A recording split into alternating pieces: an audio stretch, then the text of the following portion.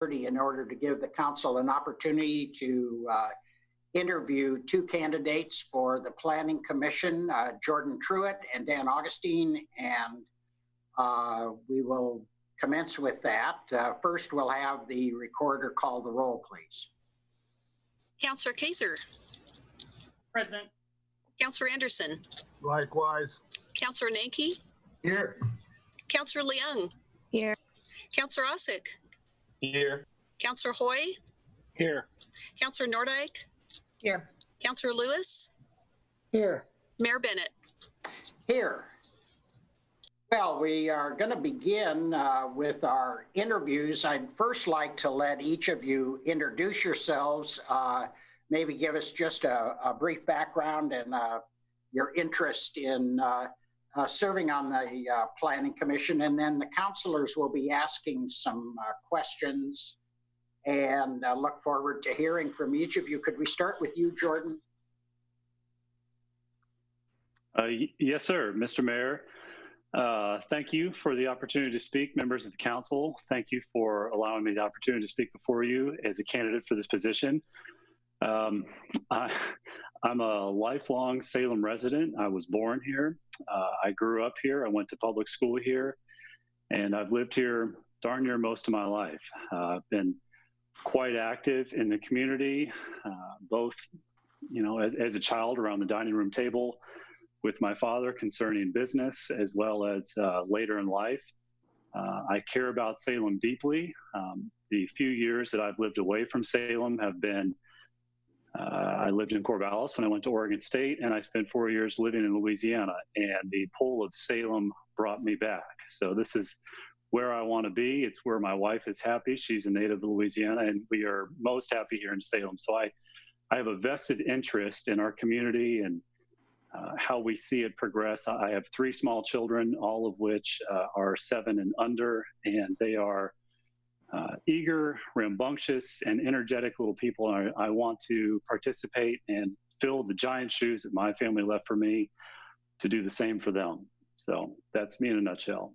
Great, thank you very much. Dan? I'll have you do you're muted right now. If you'll unmute yourself. There we go. My name is Dan Augustine. I grew up in Lake Oswego, Oregon. I attended Lake Oswego High School, went to Portland State University, prior to this, I lived in North Portland. I currently have a house up there as well, but I went back, came here and bought a house while I attended Willamette University for my MBA at Atkinson School of, and since then, that was 8 years ago, I've fallen in love with the city. I've had some friends that have moved down here and started businesses in the city of Salem. And within those 8 years, I've really seen the city progress, becoming more livable, more exciting city. And I want to continue that process. And so that's why I'm really excited about being a candidate for this position. I look to help the city of Salem continue to grow in a positive fashion, but not too quickly. Great. Thank you very much. Thank you to both of you for applying. Why don't we start with you, Councilor Kaiser, see if you have a specific question or want to ask one of the general questions. Thank you, Mr. Mayor. I'll ask a question from one of our question pool we have here that we've asked before. With respect to planning, what do you see as the biggest future challenges facing the city of Salem? And perhaps we'll have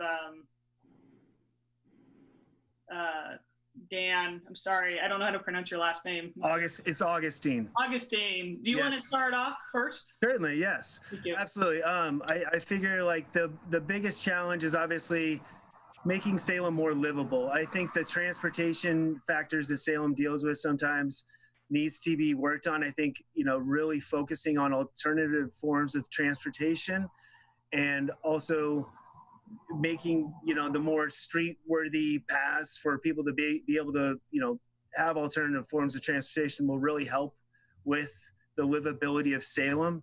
I understand the bridges is a big situation, a big, you know, issue. I don't think that is the right move. I think really focusing on other alternative modes of transportation and also really focusing on the downtown corridor. I really like what they're doing with the multi-use spaces that are being developed in the downtown corridor now for those people that are working at the state, probably, obviously the highest employer in the city of Salem. So making that easier for the city of Salem's employees to really make it easier for them to get to work is something that we should really focus on. Thank you. Jordan? Sure. Councilor Kaser, thank you for the question. I would,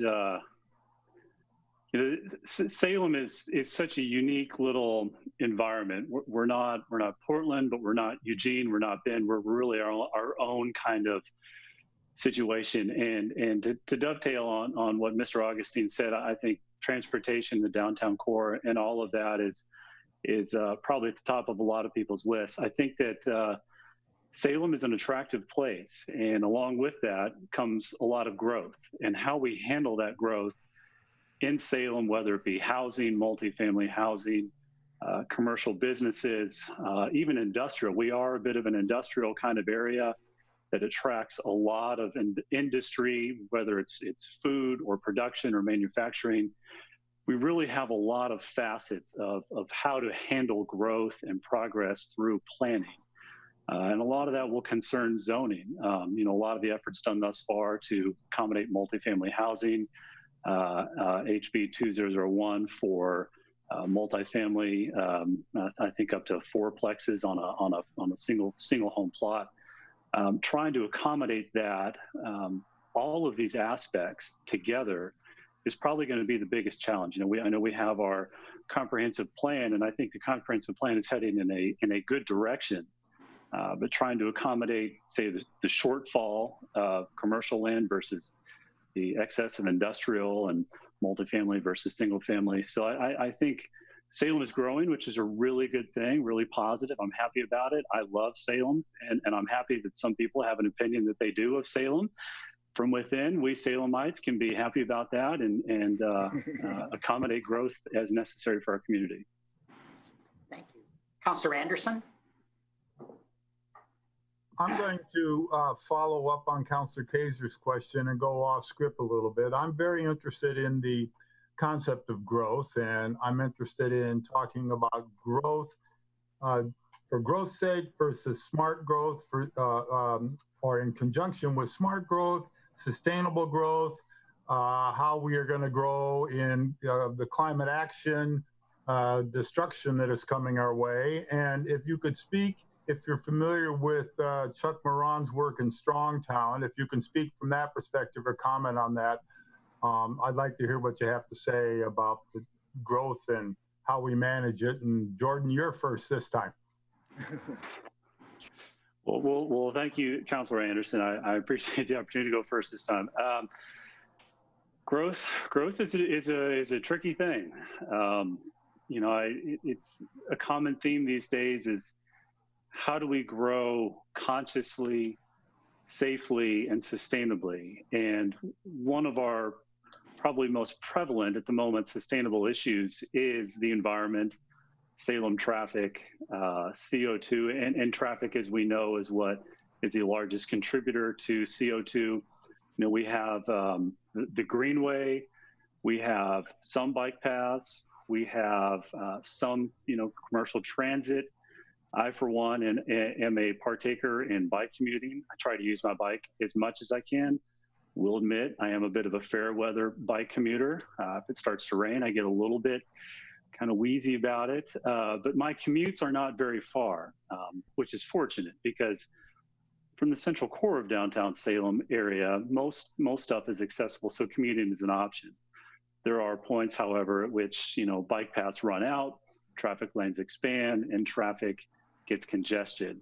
So to try to accommodate growth in a sustainable manner means not doing it too rapidly, to try to attract developers, to bring them in, to build big complexes to add to the Salem skyline. But it also means doing so in a conscious manner to accommodate homes for various different groups of people, whether it's high-rise central housing, well, not high-rise, but a multiple unit facility to accommodate that. or it's single family housing, or it's industrial and commercial. So it's kind of a, God, it's a broad question, and I'm giving you a broader answer. I apologize for not choking it down even more, but it is a hot topic for sure. Can I elaborate any more? Yes. Sure. No, I'm sorry. No, that's it. I'm just asking if Councilman Anderson has any more questions. No, that's fine. Thank you very much. Dan, go ahead. All right. Thank you, Mr. Anderson. So when it comes to Strongtown, I think what you're really talking about is making these small little incremental measures that helps the overall livability of the city. Really focusing on the small short-term movements like a bike path, developing the culture, those kinds of things, instead of a major project that's going to, use up all of the economic, all of the money that the city has. So I think these small little incremental factors, which develops the city long-term, important for the city of Salem. That's like the bike path on High Street, through the downtown corridor. That's really the small term, goal, things that will really make the long-term livability of the city of Salem that much more attractive for people.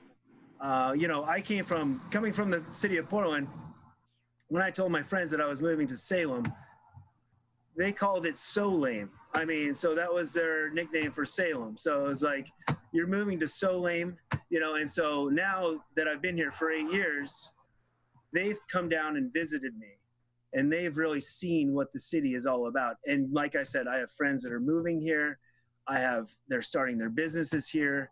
I think just these small little short-term goals is going to help the overall livability and the culture of the city of Salem. Thank you. Let me think. Who's next? Nanki? Thank you, Mr. Mayor, and thank you again both for putting in your applications. I read through and very good answers. I'm going to expand. We never follow the rules here in reading questions. So we've spoken a lot about downtown and those folks that may be closer in and in terms of transportation and that. My question is more specific as to how well do you know the entirety of the city of Salem, and how frequently might you get to all of the corners, or what areas you're most familiar with and where maybe not so, because land use decisions will affect them all, and we see them from all over the community as well. And we'll start with Dan this time. Sounds good. Well, I work in the manufacturing industry. So I work for a Danish tech company that deals with sensors that are used in every manufacturing facility, probably in Jordan's family's manufacturing facility as well, lumber mills. So I'm always out talking to the people. So I'm out seeing, those outside lands all of the time. I'm talking to the lumber industry, the food processing industry. Those are the people that I deal with on a day-to-day basis. So I'm very familiar with those industries and those people and what takes place outside of the downtown corridor of Salem.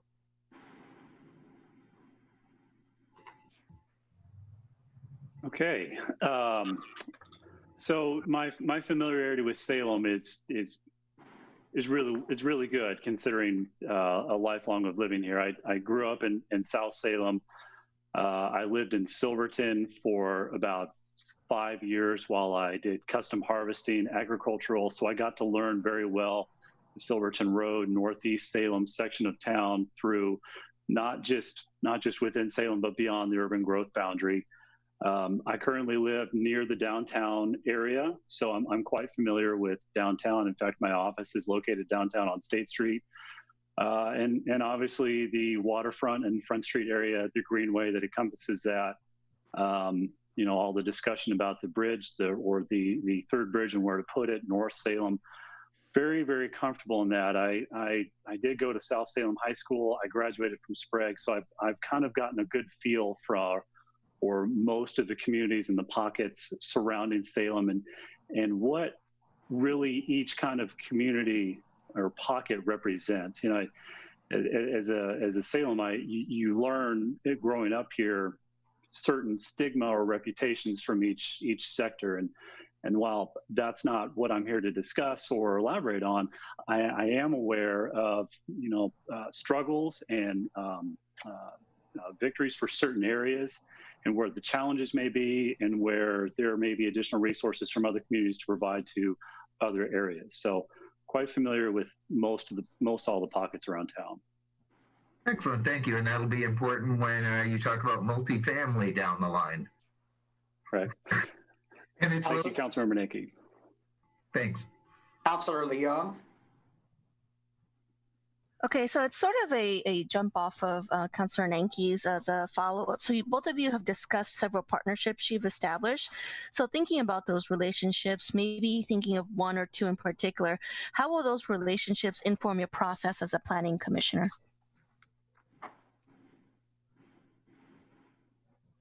Let's start with you, Jordan.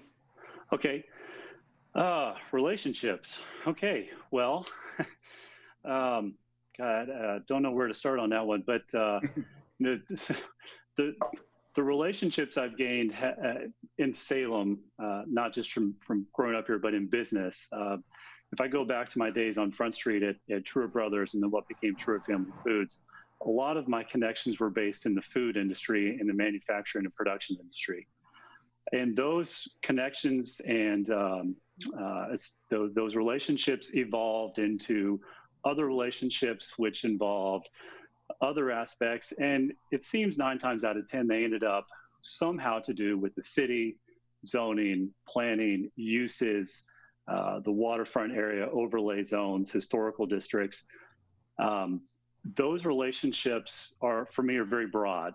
They encompass statewide as well as national. But in dealing with the Salem community, for me, it's about dealing with the people instead of a specific organization or group, whether it's a business contact or it's a contact or group of people that I've gotten to know through business ventures or personally.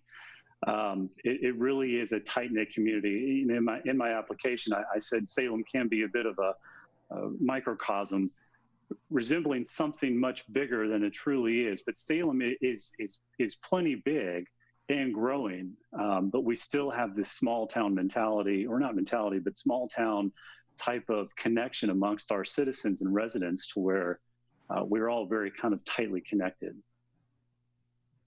You, Dan? Yes.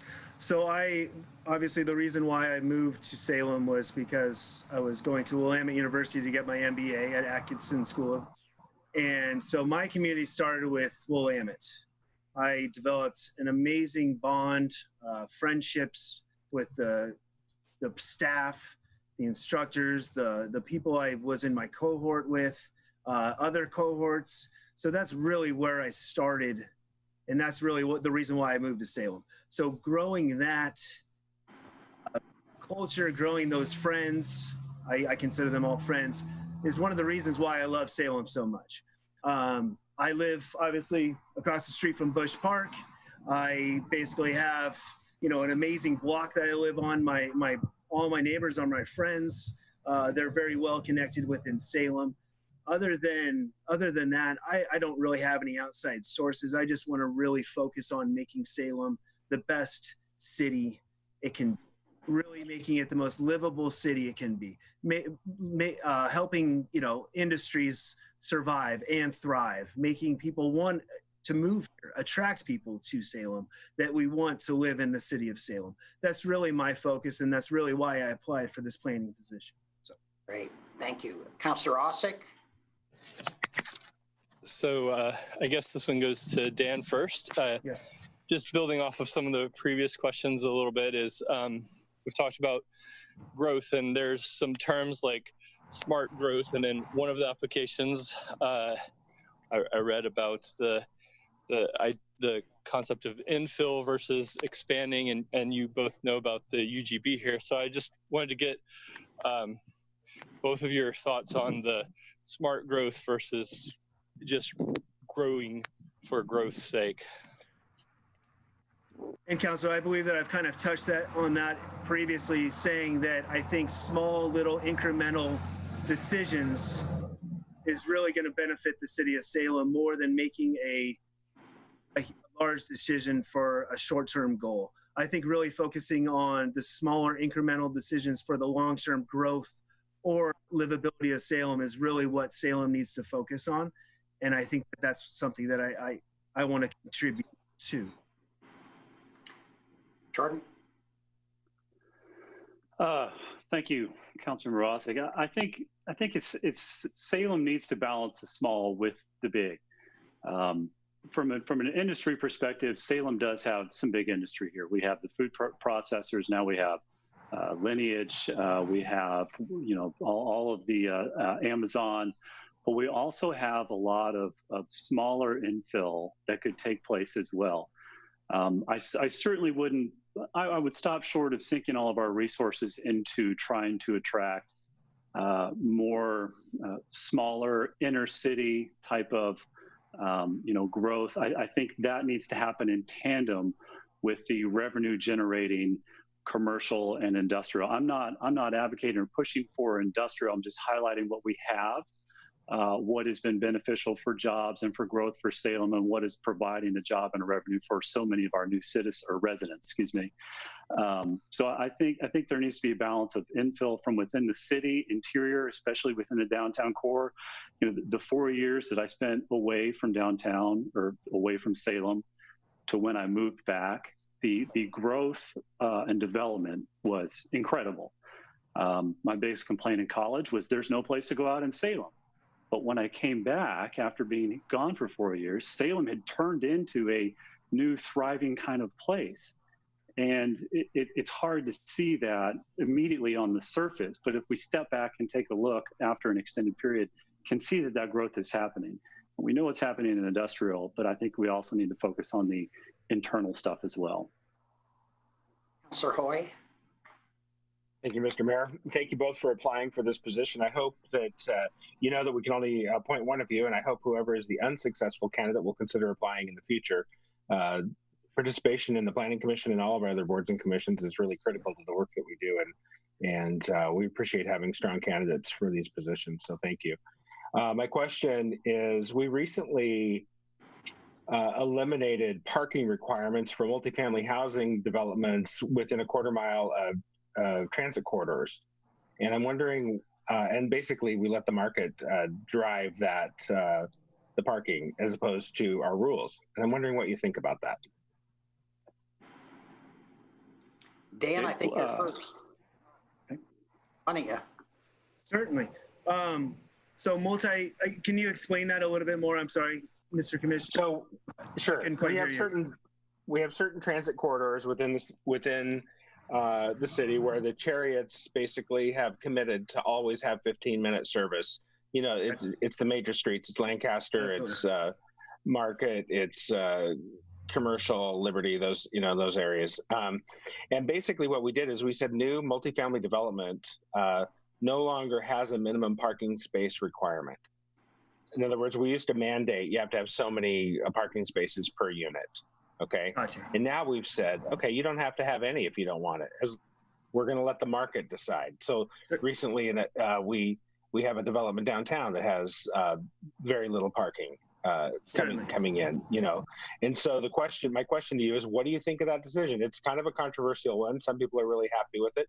Some people are not so happy with it. And I'm wondering what your opinion is. I certainly believe in alternative transportation.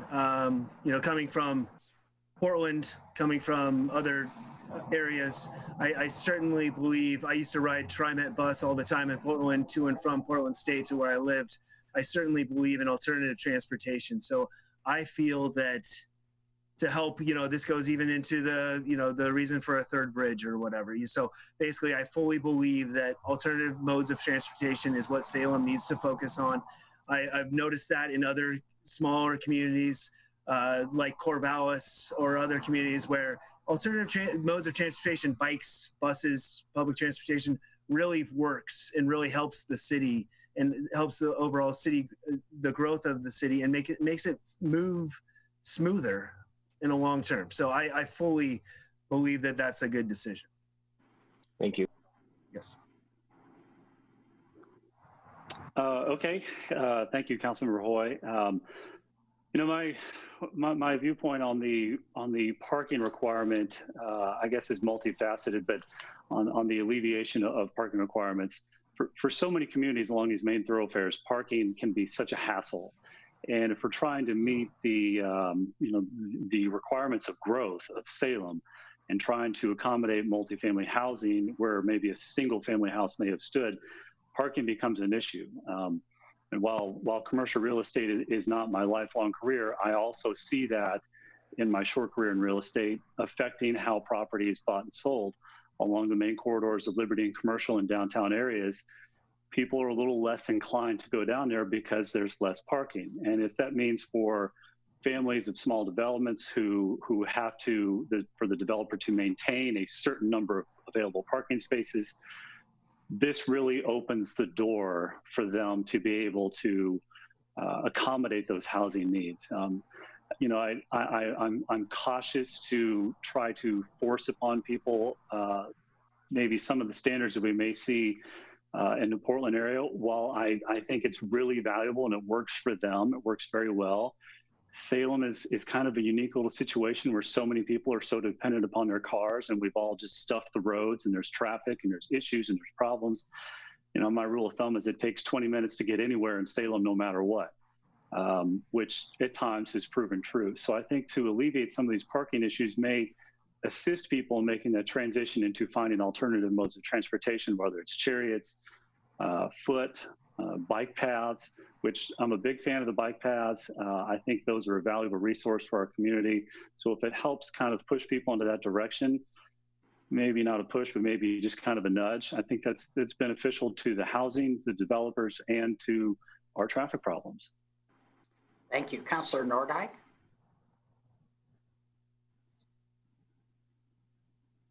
You're gonna, there you go. Yeah, the space bar wasn't working. Hi, and good afternoon to both of you gentlemen. Thank you so much. And you both are obviously well-qualified candidates for the position, so I appreciate very much your time and your interest.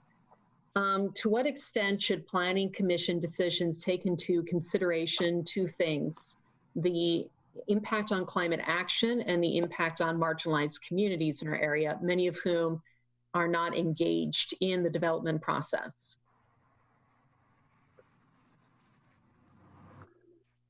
Well, I suppose it'd be my turn to go first.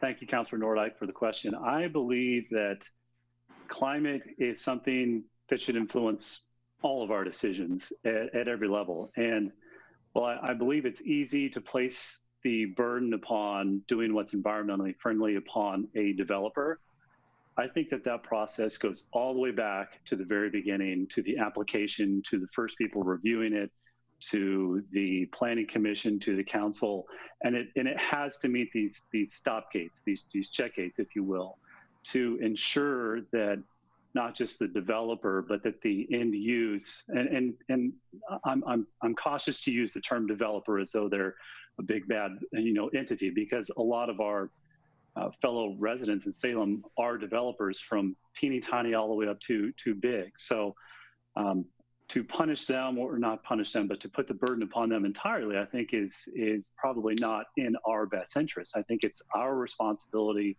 the Planning Commission's responsibility, the council's responsibility to evaluate this from the beginning.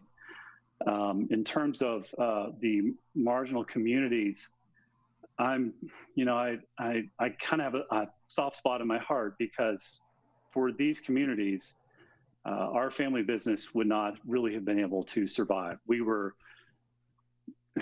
very, very dependent upon a lot of very hardworking people.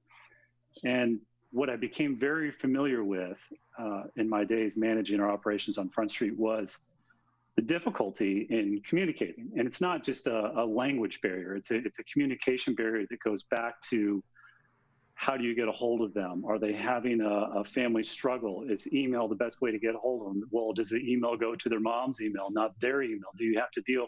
How many layers of this onion do you have to get through to make contact to some of these communities?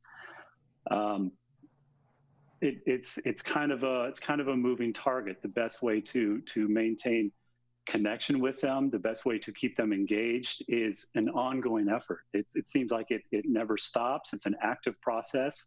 It's a collaborative process. It's churches, community leaders, organizations, trying to keep all of that on the table to keep them engaged and ourselves engaged. Because if we can't ever not be engaged on these issues, these are incredibly important. They're a huge percentage of our community. They're the backbone of our work environment. And yeah, we for climate and the marginal communities, we really have to make an effort on all of it. Dan?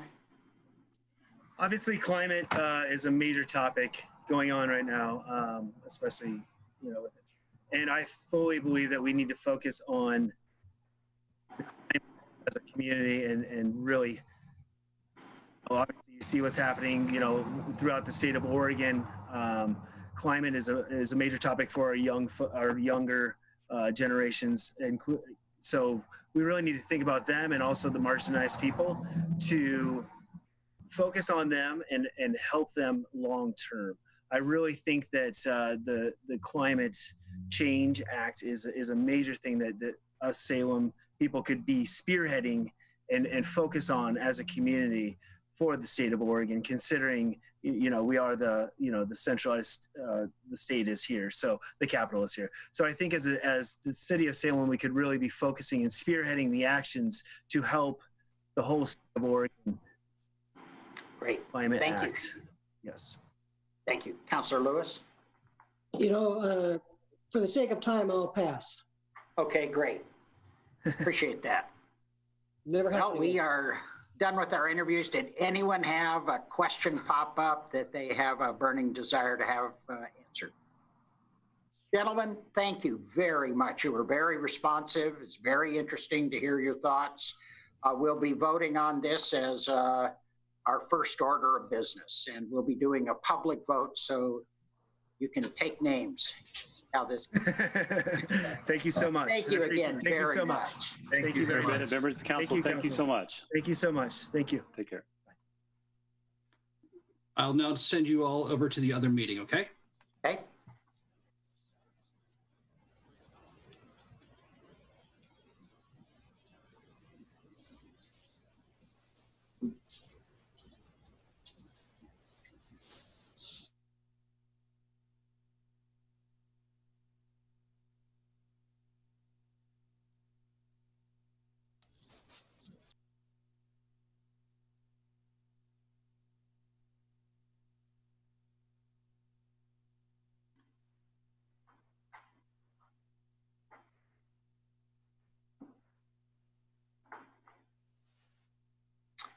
Are we ready to begin then? Yes, so. Welcome to the City Council meeting for July 13th, and I'll call the meeting to order. We've just completed a work session interviewing potential Planning Commission members. One of our first orders of business will be to vote on that. So call to order, and let's do a roll call, just see who stayed with us. Councilor Kaiser. Present. Councilor Anderson. I'm still here. Councilor Nanke. Here. Councilor Leung. Here. Councilor Ossig. Here. Councilor Hoy. Here. Councilor Nordyke. Present. Councilor Lewis. Here with full battery. And great, and Mayor Bennett. Here, thank you. And will you please join me in the Pledge of Allegiance? I pledge allegiance to the flag of the United States of America and to the republic for which it stands, one nation, under God, indivisible, and with liberty and justice for all. Okay, our first order of business is let me just take a look here just for a sec so I understand where we are. Yeah, we'll vote on the Planning Commission applicants. We had Jordan Truitt and Dan Augustine. We had an opportunity to conduct a reasonably thorough, about as thorough as you can be in a half an hour of asking questions. So the way this will be done is it'll be done by voice vote in a roll call. Okay, so when your name is called, please state the name of the candidate that you are voting for. Councilor Kaiser, Augustine. Councilor Anderson, Augustine. Councilor Nanki, Jordan Truitt. Councilor Leung, Augustine. Councilor Osick, Augustine. Councilor Hoy, Augustine. Councilor Nordyke, Augustine. Councilor Lewis, Truitt. Mayor Bennett. Truitt. Okay, so we have 6 votes for Dan Augustine, and he has been appointed the Planning Commission for a partial term expiring December 31st, 2020. Very good. Congratulations, Mr. Augustine. Look forward to having you on our Planning Commission. We'll move on here.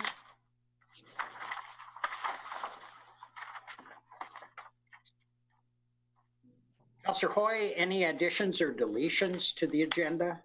Yes, Mr. Mayor, I move additions and deletions to the agenda. Second. Second by Anderson. Those consist of item 3.2B, correction to the fiscal year 2021 City of Salem budget resolution, and item 6E, which is an appeal of the site plan review decision for Grant Elementary School. That's the bottom line. It's an appeal of the site plan review decision for Grant Elementary School. Okay, very good. Any discussion? All those in, we'll do a roll call. Councilor Kaiser, Aye. Councilor Anderson, Aye. Councilor Nanki, Aye. Councilor Leung, Aye. Councilor Osick, Aye. Councilor Hoy, Aye. Councilor Nordyke, Aye. Councilor Lewis, Aye. Mayor Bennett. Aye. Okay, motion passes. Council comments. Councilor Anderson.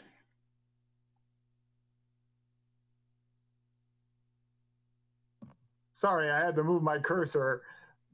Thank you, Mr. Mayor. I have 2 items of comments, both of which are unfortunate and sad in their own way. The first one is I just want to announce that Catherine Reed, a longtime citizen of Salem and has been very active along with her husband Wally in various historic preservation issues and especially issues of preservation of Bush's Pasture Park. They live on Lower LaFell right opposite the park, and both Kathy and Wally were very, very instrumental in getting rid of the invasive species in the park and bringing back the natural species, like some as wild as you can get rhododendrons on the slope from Upper Park to the Lower Park, and also the Camaswale field. So I am sorry to announce that Kathy has passed, and I wish the best to Wally and the rest of her family, and I want to thank her for all the service she has performed very ably for the city. And Mr. Mayor, I'm discovering my battery is running low, so I'm going to go off and fix it, and then I'll do my second half after some other councilors talked. All righty. Councilor Nordyke, did you have your hand up? I did. Thank you. A couple quick points. First of all, I recently toured the Wallace Marine camping area for homeless individuals. As many know, we have 2 designated camping zones for persons experiencing homelessness, in addition to our car camping program and other forms of shelter. I toured one of those sections at Cascade Gateway Park a while ago, and I recently toured a section of homeless camping at Wallace Marine Park. It's fascinating in that, you know, once you drive by the West Salem Rofts, the courthouse gym, the pristine park grounds, the softball fields, once you start walking on a trail, it's a whole other world. And if anyone is interested in doing volunteer work to help neighbors in need, I think there is a huge need right now. There was an article in the Statesman Journal that I highly recommend that everyone read out there. It had a lot of great and disturbing and alarming information from a lot of our community partners in homelessness. We know evictions are on the rise. We know that persons experiencing food insecurity and housing insecurity is on the rise, and domestic violence on the rise, all because of COVID-19 and its financial impacts. So I strongly encourage folks to get to know your community partners, whether it's the Food Share, whether it's Arches, whether it's Center for Hope and Safety. There are a lot of community partners out there who are doing phenomenal work in tandem with our city staff. Our city staff continue to work really hard on these issues. The homeless campers that I talked to, depending on who you ask, I heard numbers range from there being 100 to up to 300 people all living in that same area. I talked to a number of the women campers who are there, as well as men. There are safety concerns, as you can imagine. They have no facilities out there whatsoever. So any water must be brought in. There's no electricity, of course. And there's just a long dirt path that goes deeper and deeper into the woods, which to me raises the question, if these campgrounds are still permitted when the rainy season begins, a simple truckload of gravel would help preserve that path from turning into a mud pit. There are a lot of folks who commute on bicycles. There are folks with physical disabilities and mobile impairments that will make it difficult when that dirt path, which is hard packed and dry right now, but we all know there's a rainy season coming. So I think just a simple load of gravel might make a big difference, in addition to plenty of other things that we have on the way. Another thing related to that point, months ago when I toured Cascade Gateway Park, I noted the fact that the area was actually, what I saw was very clean, having toured it with Dave from Church of the Park. And he mentioned the Cash for Trash program. I mentioned that with council as well. And I actually called up Walmart and said, hey, as I understand it, people turn in a bright yellow bag of garbage for a $10 gift card to Walmart. Sure would be nice if you guys would consider making a little donation, maybe. Could be a win-win for us in the community and for Walmart. And the Walmart rep I talked to said she would take it back to her people. And I heard radio silence for about a couple of months. And then recently in June, they said that they would be sending us something. And so Gretchen Benda and I have been keeping tabs on it. I've yet to actually see this money materialize, but I want to continue encouraging Walmart to make a donation, because cleanliness is absolutely essential in these campgrounds, and having the support that they need just to help clear out garbage. Again, these are basic needs. These are quality of life, basic issues that we can make a small contribution towards. So I just wanted to let folks know that I've been looking into those things. Thank you. Yeah, thank you so much. Okay, anyone else? Councilor Anderson, go ahead, your second point. Yeah, thank you very much. It turns out I had unplugged my machine to turn on a fan this afternoon, and now I need the machine more than I need the fan. You have an electrician's license. What's the deal with you? Yeah. The second issue is sort of dovetails onto what Councilor Nordyke was talking about, and that is the COVID-19 crisis. I've talked about this before in the past, and it's clear that Oregon is traveling in the wrong direction, albeit while Marion County's doing pretty good. But we have had a succession of days over the last week when we have more and more and more confirmed cases of COVID-19 by testing.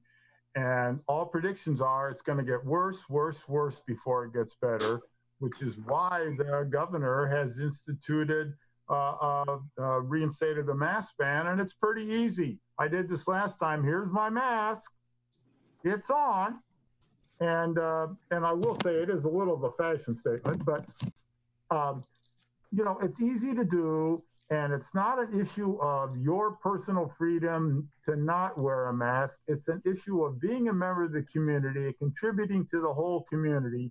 And your personal freedom stops when you can potentially interfere with the well-being of somebody else in the community. So I urge everybody to wear masks every time they're out in the public, and I wear it when I'm out. I have it when I'm out working in my yard because people pass by, and I put them on. So just please be aware of this. It's going to get worse, and we need to do everything we can to tamp it down as much as we can. So thank you. Thank you, Councilor. Councilor Nanke. Thank you, Mr. Mayor. Just to carry over from Councilor Anderson's first point, the reads were instrumental in a lot of things, and what a great asset to our community. For those of you who may not know, I know the mayor was on the council at the time, but they used to come down and testify every year. They were the owners or residents on the last gravel street in the city of Salem. And through much work, we finally got that paved. And so I'm so sad to hear of Mrs. Reed's passing, but and I wish their family and friends peace and that the Lord looks after them. So thank you, Councilor. I think we all have incredible memories of the Reeds and the tremendous work they've done for this community. Anyone else? Councilor Kaiser. Thank you, Mr. Mayor. I wanted to actually invite Kristen Rutherford, Urban Development Director, to come speak about the downtown streets on the weekends. And Kristen, if you could just provide perhaps a update for council, since we passed that about a month ago, I guess it was, or so. But I'm just curious how it's going, and yeah, if we can just talk about that. Sure. So this motion was passed on June 8th at the council meeting. We first implemented this with a trial project for about a week-long duration with a half-street closure on State Street from Commercial to Liberty Street. This was on the south side of the street in front of the bank, Cook's, Wild Pear, and Taproot, and that allowed Wild Pear and Taproot to expand out into the street during that week-long closure.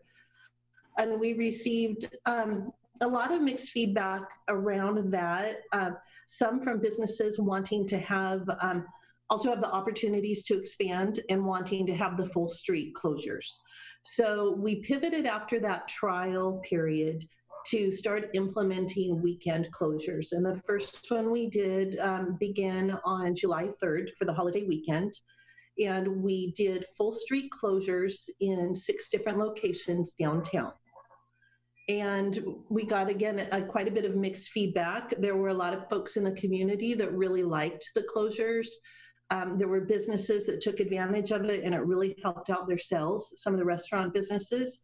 But we also received feedback from other businesses that it made access to their business very difficult, especially retailers that have customers that might drop things off or pick things up, like books or furniture, that sort of thing. And so we continued this for one more weekend to see how that goes and to get a little bit more feedback. And the feedback continues from the business community to be pretty evenly split between those that like the closures and that are benefiting from the closures and those that are not benefiting from the closures.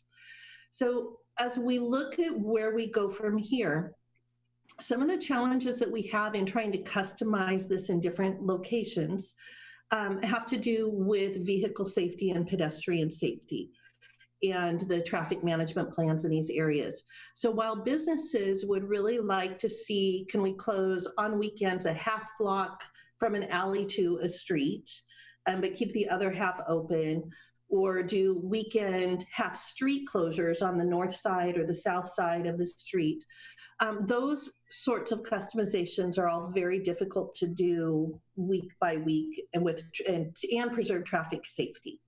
So we can really only meet those safety guidelines on full block closures, not half block from alley to the street, because of the concern that vehicles coming down the road could continue driving through barricades and run into people that are dining. We could move forward with half street closures on a permanent basis through September. So in certain locations where we could close off one side of the road or another side of the road in a different location, as long as it could work with the traffic flow. So we'd like to explore that some more. And then another thing that we would like to explore with businesses is not closing streets, but closing down parking spaces. So the motion that was presented spoke specifically to street closures. So I just, before we started moving down the path of parking space closures and not street closures, just wanted to get some additional council direction on that, because that we could customize more easily for the businesses. Thank you, Councilor Kaiser. Yeah, I was just gonna, thank you. I was gonna say, you know, I've been part of the conversations for the street closures with a committee, I don't know, a group, including myself, urban development staff, Main Street Association, the Chamber, and downtown businesses to kind of do a recap after each weekend. And I think that, you know, as the motion giver, the person who made the motion, but the council, I mean, I would think that there's flexibility within that to modify things as we discover challenges. I mean, which we're going to discover. And I don't know either how the governor's mandate that just came out today about limiting indoor gatherings to 10 people and requiring masks outside, I don't know how that's going to affect this. So I feel that the council, I mean, I feel like we've already given flexibility to staff, but just to reiterate that, I would say, yeah, please, you know, change as needed and be adaptable to that. Councilor, one of the questions I've had is whether we have empowered the staff enough to actually act on their own to begin to adapt to some of the problems we're running into down there. I've had several retailers contact me very concerned about the impact it's having on their business, while at the same time, others, particularly in the restaurant business, feeling somewhat comfortable. I went downtown Saturday evening. I happened to be down there for another event at the dinner hour, and there was no use of the Court Street portion I was looking at between High and Liberty. There was just nobody in the street, walking, sitting, few people on a sidewalk. So I came away wondering, is this being used as we thought it would? Is there a need, or would the parking islands serve the numbers that are really actually taking advantage of this kind of opportunity? Would they have the freedom under what you're saying to kind of begin to adapt this? Is that what you're thinking? I would say so, yes. Or that would be my, if I had to go back to my state of mind, yes, the intent is to let's try it and then adjust as needed. And I think that there are going to be areas of downtown where full street closure makes sense because you have businesses taking advantage of that and they're using it and it's working. And then other parts, blocks that don't. It doesn't make sense perhaps for their business model or they're closed still, or I mean, any number of reasons. So I think, you know, the overall point here is to make it so our downtown businesses can survive, I mean, truly into like a year from now. And what can we do? And I know there's been a lot of conversation about equity, and I know there's some businesses downtown that don't feel that this is an equitable thing. I guess I would argue that the businesses right now are not under the same guidelines either, though. It's not equitable. It's a mandated inequity right now from the governor. So restaurants have different rules than retail does right now. So, I mean, there's some things, but I think we need to be flexible to adjust. I personally feel like staff can be given that leeway to make decisions and to change and to, you know. Is that enough, Kristen? Is that enough information for you, or do you need something more formal? What do you need? No, that's sufficient. Although I see Councilor Nanke was raising his hand and wanted to make sure he didn't have the comment about that direct.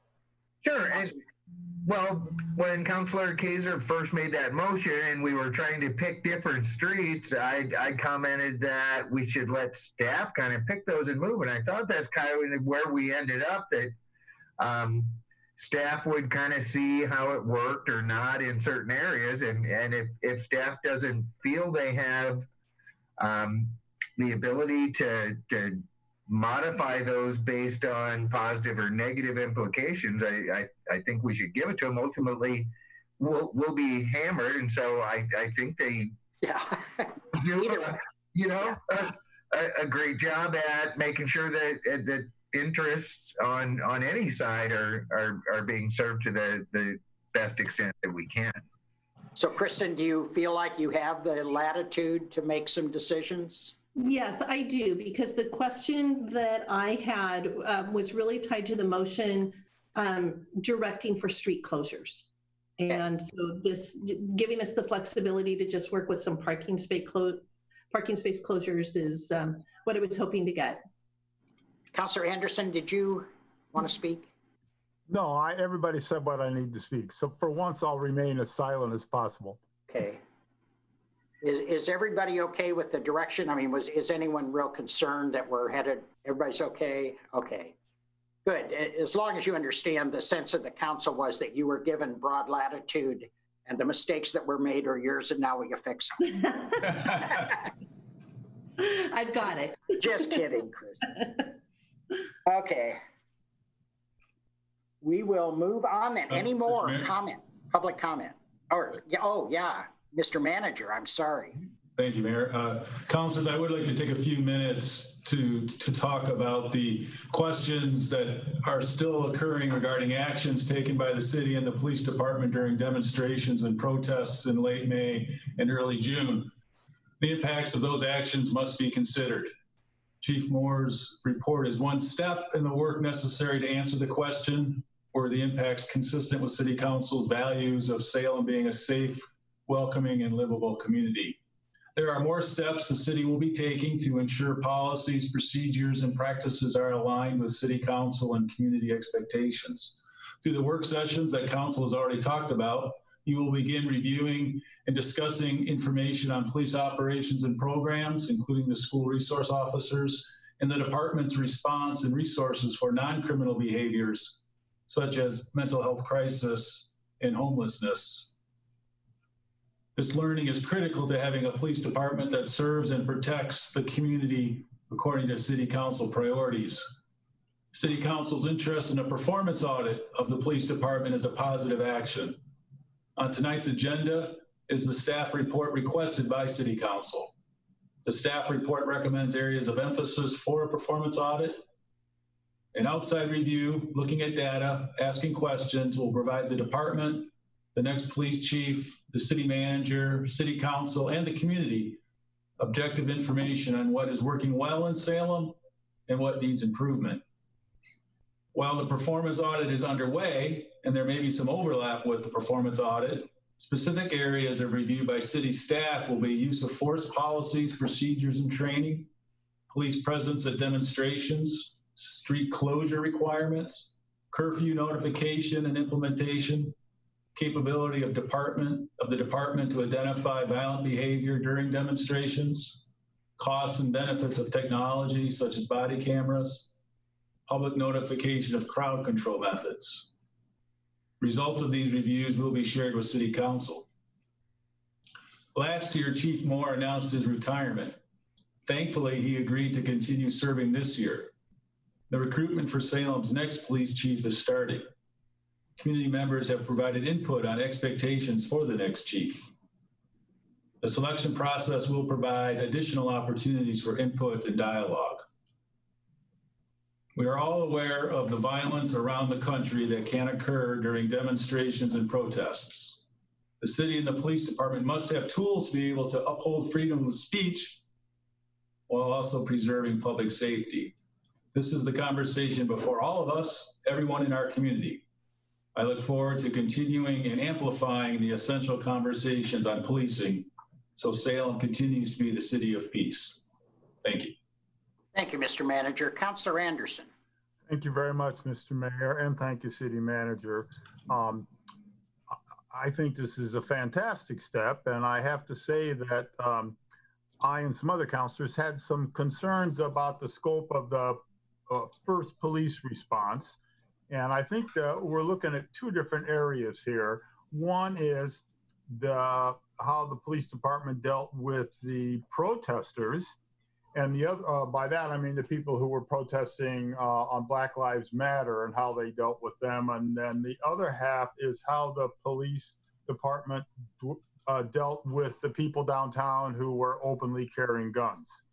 And so I think that an audit from outside and this discussion would be a very good thing. And we can really get the information we need, you know, to both support our citizens and support our excellent police department. So I look forward to a further explanation through the audit and through other colloquy among council and police and the city manager to make sure that lessons have been learned from the last go around, and any changes, appropriate changes will be made. So thank you, city manager, and I look forward to moving forward on this. Thank you. Anyone else? Thank you, Mr. Manager. Very good. Really appreciate the work you and the chief are taking us down. I think you've had a real challenging several weeks, and this, I think, is the kind of review that will be valuable to all of us to have this work done. So thank you. Okay. That is it. Have no proclamations, no presentations. I have one person for public comment, Jonathan Jones. Oh. There he is. Can you hear me? Sure can. How are you, Jonathan? I'm well, thank you. Good. I'm enjoying my book. Good. I have. Thank you. Yeah, the library is going well. We're having a lot of people check out books. Excellent. And it is along the lines of education that sort of led me to reach out, and Councilor Hoy, you know, was receptive to the reaching out about the naming of Center Street to Dr. Martin Luther King Jr. Boulevard Drive Avenue, whichever way we want to go. The desire was to aid in passive education about civil rights history, about racial history, Oregon as a whole, and Salem specifically are fairly behind in terms of public knowledge of these things. And, you know, we are one of only 14 states that do not have one of their main thoroughfares named after Martin Luther King. I feel like it would be a very nice thing to bring that in line with the majority of the country and show solidarity there, show recognition there for the struggle and that continues to this day, and for a man who gave his life for a better world for all of us. From a personal standpoint, when I moved here and I started, you know, integrating myself into the community, it became very, very clear that there were not a lot of people that looked like me, and there was also not a lot of representation of people that looked like me. And this move to rename a street is the first of a million steps that need to be taken in order to unify us and have us all have a better and a more equitable existence in our city. I think that Center Street is a wonderful street for it because it removes all of the possibility of the street being abandoned, which has happened in other cities. Street gets renamed, and very quickly there's some redlining and some flight that happens from that area. And by using Center Street, you kind of automatically avoid that. You can't really avoid that piece of town. And I'm thinking, you know, about the future, and 20 years from now, someone who grew up in Salem, who looks like me or looks like you, and had to travel on Dr. Martin Luther King Jr. Boulevard every day, and how that could impact their life and how that could make them think a little bit deeper about things. The power of passive education, I think, is really strong, and so that's where I'm at. Education is it's not my field, but it is my passion, and yeah. So that's all I have to say about it. Thank you very much for the time. Well, thank you for sharing that. It was really a helpful perspective, Councilor Hoy. Thank you, Mr. Mayor, and thank you, Mr. Jones, for coming down. I really, really appreciate your words tonight, and I very much appreciate your suggestion to me that we take this action. And I realize, like you said, it's a symbolic step, but it's a really important symbolic step, and it's the first step of many. And you sparked this idea, and I want to make sure everybody realizes that this was not my idea. I'm just the person who happens to be sitting in this seat that can maybe bring it forward and make it happen. And you were the person who gave me that idea, and I really am grateful because it is so important. And you know, tonight all we're going to be doing is hopefully directing staff to come back later with an ordinance where we'll actually be able to really discuss the merits and all of the issues and have a public process. But this is the first and most important step because it's what gets the ball rolling. And your words, I think, are very inspirational and critical in this conversation, and I really appreciate them. Thank you. Thank you. Anyone? Yes, Councilor Nanke. Did you have your thumb up or hand up? No, that was just a thumb up. Okay. Mr. Jones for the suggestion. Yep. Anyone else? All right. Thank you very much, Jonathan. Really appreciate it. And again, you're in Ward 1 at the Epilogue Restaurant. Is that correct? I want to make sure we got that right. Okay. Great. The Thank Epilogue you. Kitchen. It's a great restaurant. Epilogue Kitchen. Very good. That's the only public comment we have this evening. So we'll move on to the consent calendar. Councilor Hoy. Thank you, Mr. Mayor. I move approval of the consent calendar. Did we have a poll? Oh, with the I'm sorry. Yes, with the following. It's yours. Poll. And it's mine. Item 3.3D. Very good. David. Second. Second by Austin. Thank you. The consent calendar consists of item 3.1A, the June 22nd, 2020 draft city council minutes.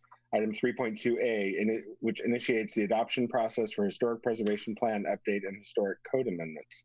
Item 3.2B, which is a correction to the fiscal year 2021 City of Salem budget resolution.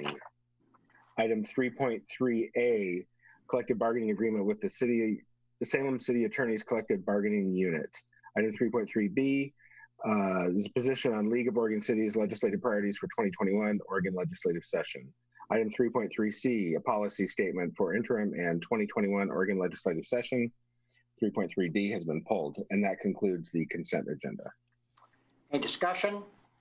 All those in favor will be asked. Do a roll call. Councilor Anderson. Aye. Councilor Nanke. Aye. Councilor Leung. Aye. Councilor Osick. Aye. Councilor Hoy. Aye. Councilor Nordike. Aye. Councilor Lewis. Aye. Councilor Kaiser. Aye. And Mayor Bennett. Aye. Motion passes.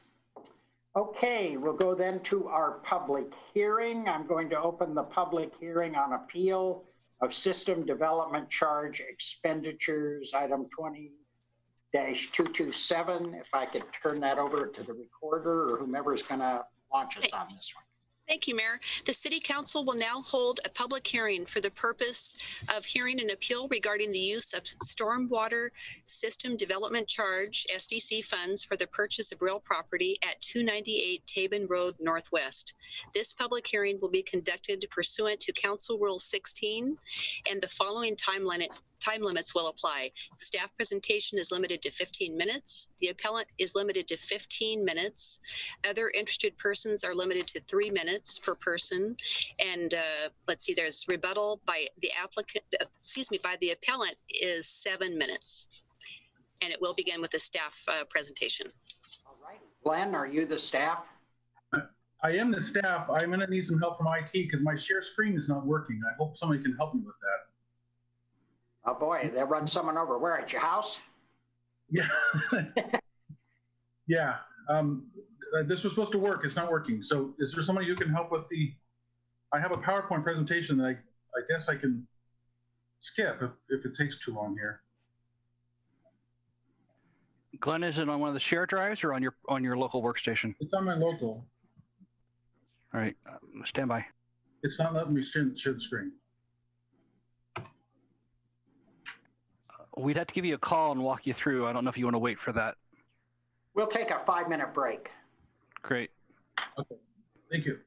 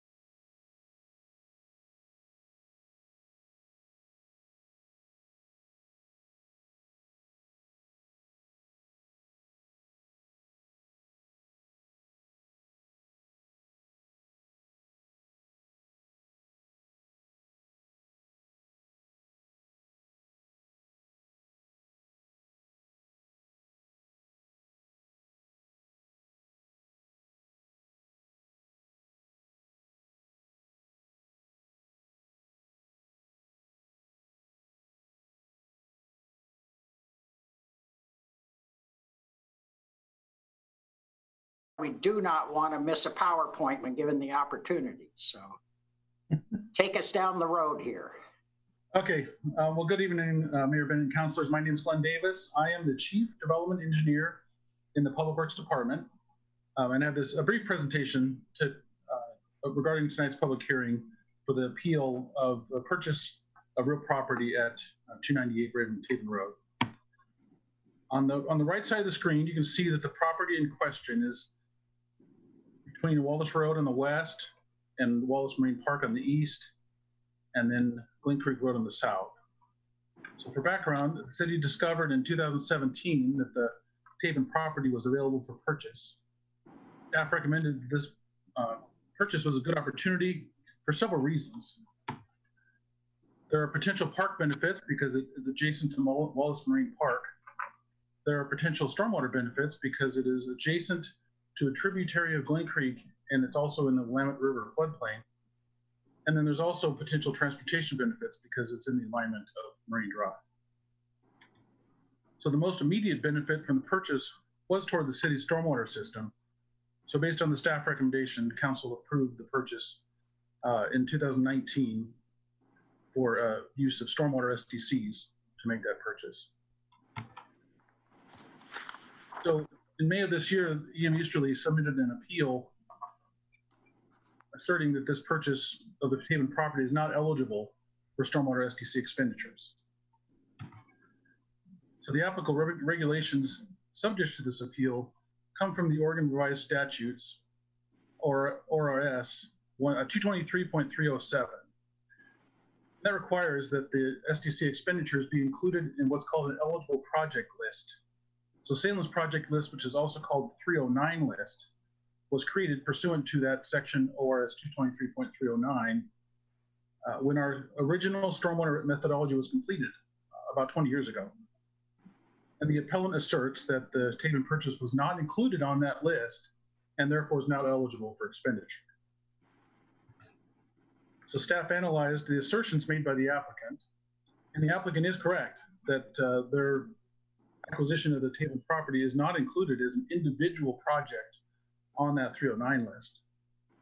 However, the Stormwater Master Plan and the Stormwater SDC methodology are the source for the 309 list, and they specify that that list includes 5% allowance for small projects. So the total eligible project costs on the 309 list back in year 2000 was just over $200 million. So that 5% allowance means that there's over $10 million based on $2,000, year $2,000 for those small unexpected projects like this Taven acquisition. So the purchase price was approximately $400,000, which is well within the 5% allowance. And one other thing to add is that the appellant asserts that there's a 5% allowance is restricted by a fixed ratio within each basin, that you're only allowed to use 5% within each basin. But the master plan and the methodology and no other SDC methodology has that kind of limitation. It is a citywide system. So with that, we recommend that the expenditure complies with the provisions ORS 223.307, and we recommend that council deny the appeal. So that concludes my presentation. Thank you. Okay, we will move on then to the appellant.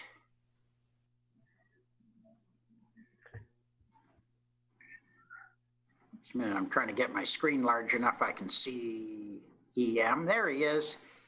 Mr. Easterly, would you like to introduce yourself and take us through your argument?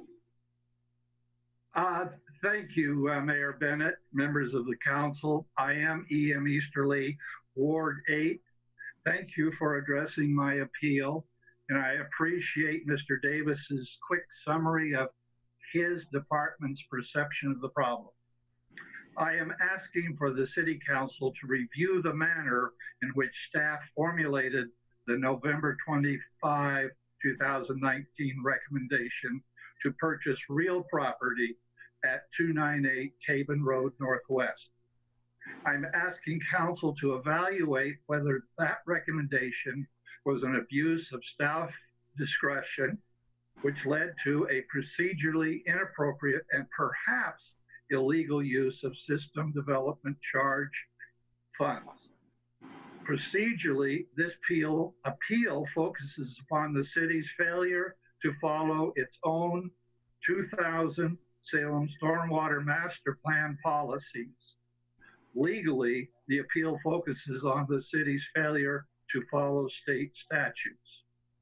As a remedy, I ask that the city return all stormwater SDC funds expended and identify a more appropriate revenue source to fund this claim, quote, natural environment stewardship, unquote, land purchase along the edge of Wallace Marine Park.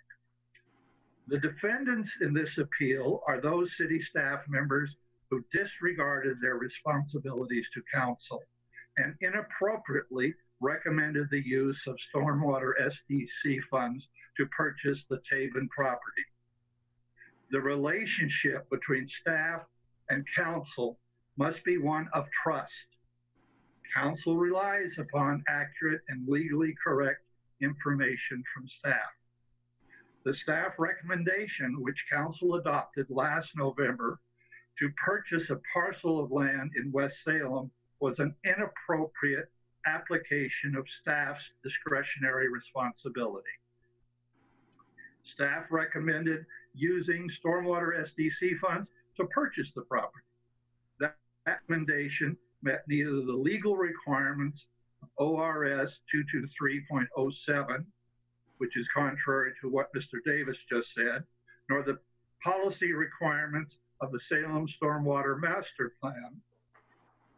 As I detailed in my document 4, and I do hope you have that before you, written testimony, the Stormwater Master Plan identifies no stormwater project along the Wallace Marine Park in the West Bank Stormwater Basin and just grants $200,000 for small conveyance projects.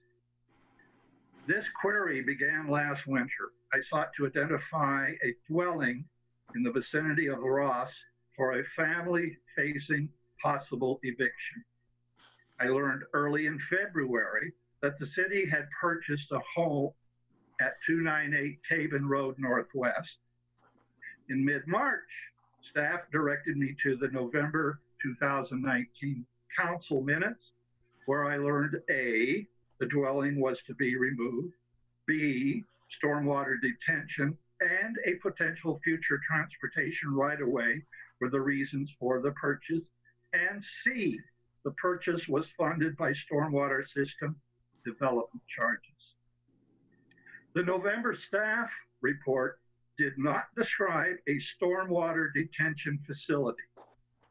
So I turned to the Stormwater Master Plan to identify just what stormwater detention facility was included in the plan. As Mr. Davis noted, I found none. Staff subsequently explained that the purchased funds came from the Stormwater Master Plan 5% pipe and ditch infrastructure improvement allocation.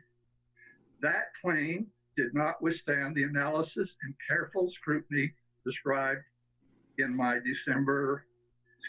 document number 4. Staff also recommended using stormwater SDC funds to remove a dwelling from the property.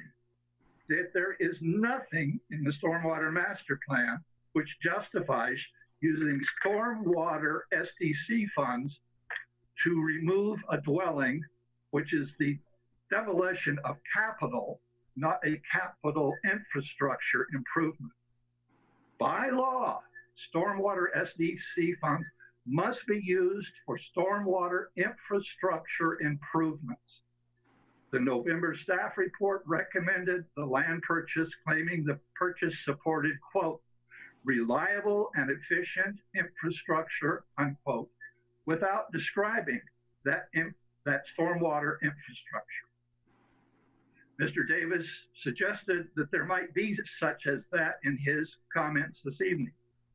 Over the last 4 months, the city bureaucracy has sought to offer explanations which justify the November 2019 purchase recommendation while avoiding many of my direct questions and thus avoiding the legally questionable disclosure of the reasons for the purchase. I have submitted a list of questions for council to review. It is at Appendix B of the document equal to this oral presentation. That's called Document 7 if you need to look it up. In essence,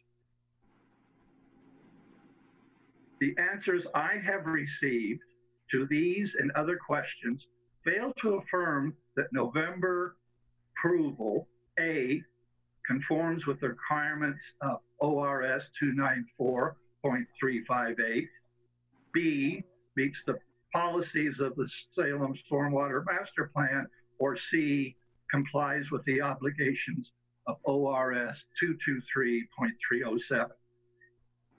Staff's November recommendations were an abuse of discretion because those recommendations did not comply with state statutes or follow city council adopted stormwater master plan policies, nor have the subsequent documents or belief declarations offered by staff provided substantial evidence that the November recommendation complied with state statutes and Salem Stormwater Master Plan obligations. In summary, staff has provided no concrete evidence to support their beliefs and conclusions. I conclude by asking council to review how staff exceeded its discretion when recommending the authorization to purchase the Taben property with SDC funds. I urge council to clarify for staff the need to confine staff recommendations to use SDC funds to those projects that totally comply with city policies and state statutes. I ask council to rescind this use of stormwater SDCs and to offer alternative funds for the Taben purchase. I now ask each of you members of council to please turn to my document number 4 and at page 7, which is the last page of that document. And I will go into detail with your permission to talk about that document. That document is the table 6.6-9 from the council adopted 2000 Stormwater Master Plan. Note that the amount of money the council approved for the West Bank Basin Small Conveyance Improvement Allowance. Compare that number with the November 2019 expenditure authorization. The two numbers do not match. Staff has claimed that this is no problem. I disagree. Staff has either ignored the city's adopted documents or is offering opinion conclusions unsupported by evidence. I would ask you to also consider the following. The 2002 System Development Charge study affirms the per basin allocation of the 5% monies. And I quote, costs include a 5% allowance for unspecified but anticipated small system conveyance projects within each basin as included in the master plan. That allocation was shown on table 6-9 for the West Bank Basin as it is for the other 8 basins, and that fund is specifically allocated amongst the 9 basins. If you read the next line on page 14 of the 2002 System Development Charge Study, it reads as follows. System-wide, note, the 5% conveyance allocation does not talk about system-wide. So system-wide costs are also included, such as a monitoring, modeling, inventory, water quality facilities, and stream habitat improvements. In aggregate, all these identified improvements, 13.5% of costs are to growth. So we have a clear demarcation between the different percentage fundings in above the specific projects. Members of the council, you can delegate authority, but you cannot delegate responsibility. When the council approved the purchase of the Taven property, you tapped into a $2 million staff-controlled fund tucked away from citizen and council scrutiny. Yet you authorized the Taven land purchase expenditure without asking staff 3 questions. Does your recommendation comply with city policy? Does your recommendation meet the state legal requirements? And 3, does your recommendation address all the fiscal restrictions placed upon the funding source? Staff has shown its ability to stonewall challenges by not answering follow-up questions from Salem residents and by offering explanations that contradict Table 6.9. It is time for this council to require more of city staff. It is time for this council to evaluate the authority acceded to staff. Thank you, Mr. Mayor, members of the council. I am happy to respond to questions. Thank you, Mr. Easterly. Councilor Anderson. Thank you, Mr. Mayor. EM, can you hear me? Yeah, I can hear you. Unfortunately, I'm not able to see anyone. Let's see, share screen. Let's see. This is Councilor Anderson asking you a question. Go ahead, Tom. Thank you. And I can hear it. Go ahead, Tom. Thank you. EM, first of all, I appreciate the detail of your research and your attempts to keep the council and staff in track, but I do have a couple questions. I'm looking at the first of your questions about comply with council policy, and I'm also looking about your saying the staff has abused its discretion in their recommendation. Now, it seems to me, and maybe I'm wrong, EM, but reading between the lines, it seems to me that what you're really going after here is not the legal issue of spending fees from SDC for stormwater or not, but it's your concern that buying this piece of property might be used kind of as a stalking horse to expand, to move Marine Drive into that very area. Is that your main concern? No, Councilor Anderson.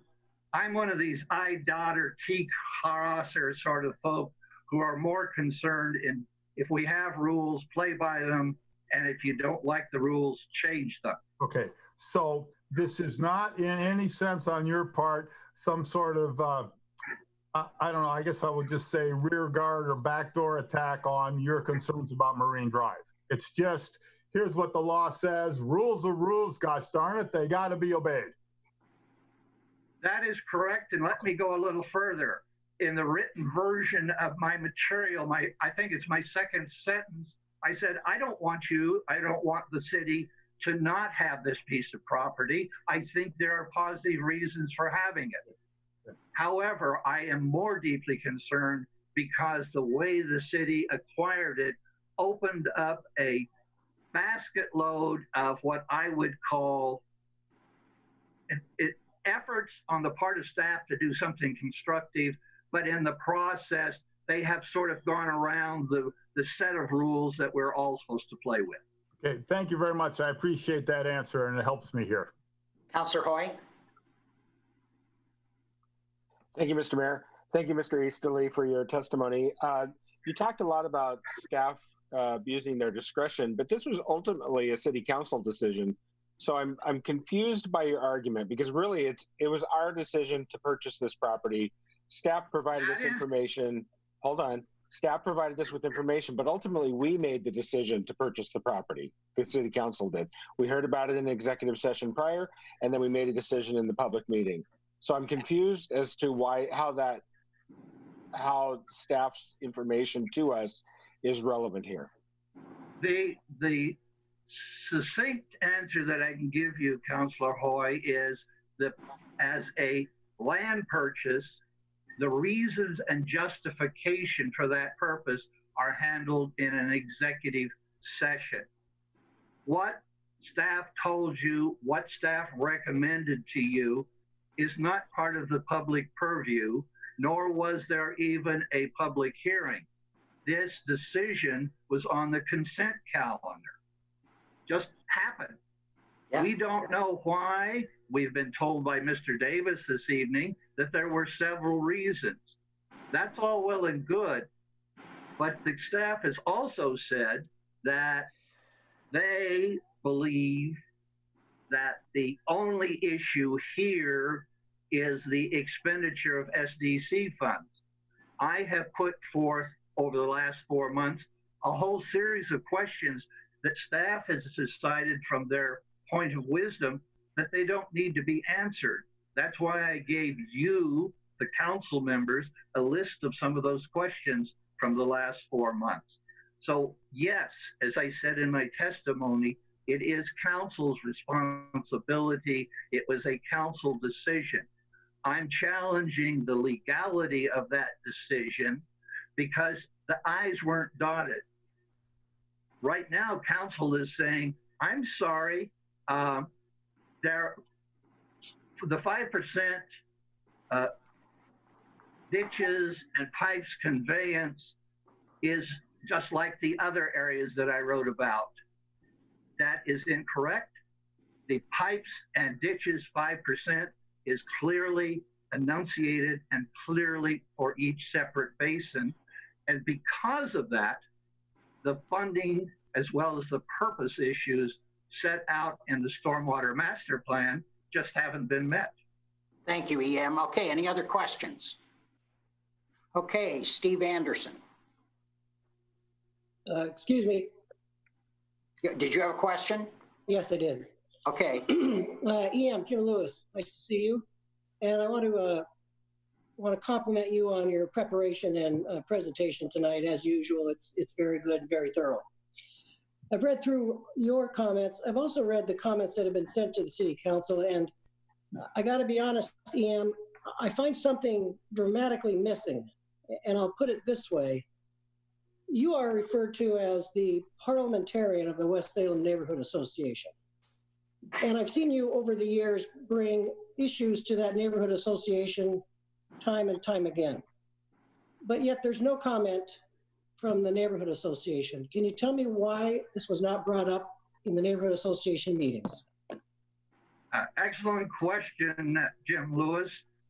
Councilor Lewis, I chose to not put this into a neighborhood brouhaha because the fundamental issue is one of legalism, not in behalf of a neighborhood association, but on behalf of the city as a whole.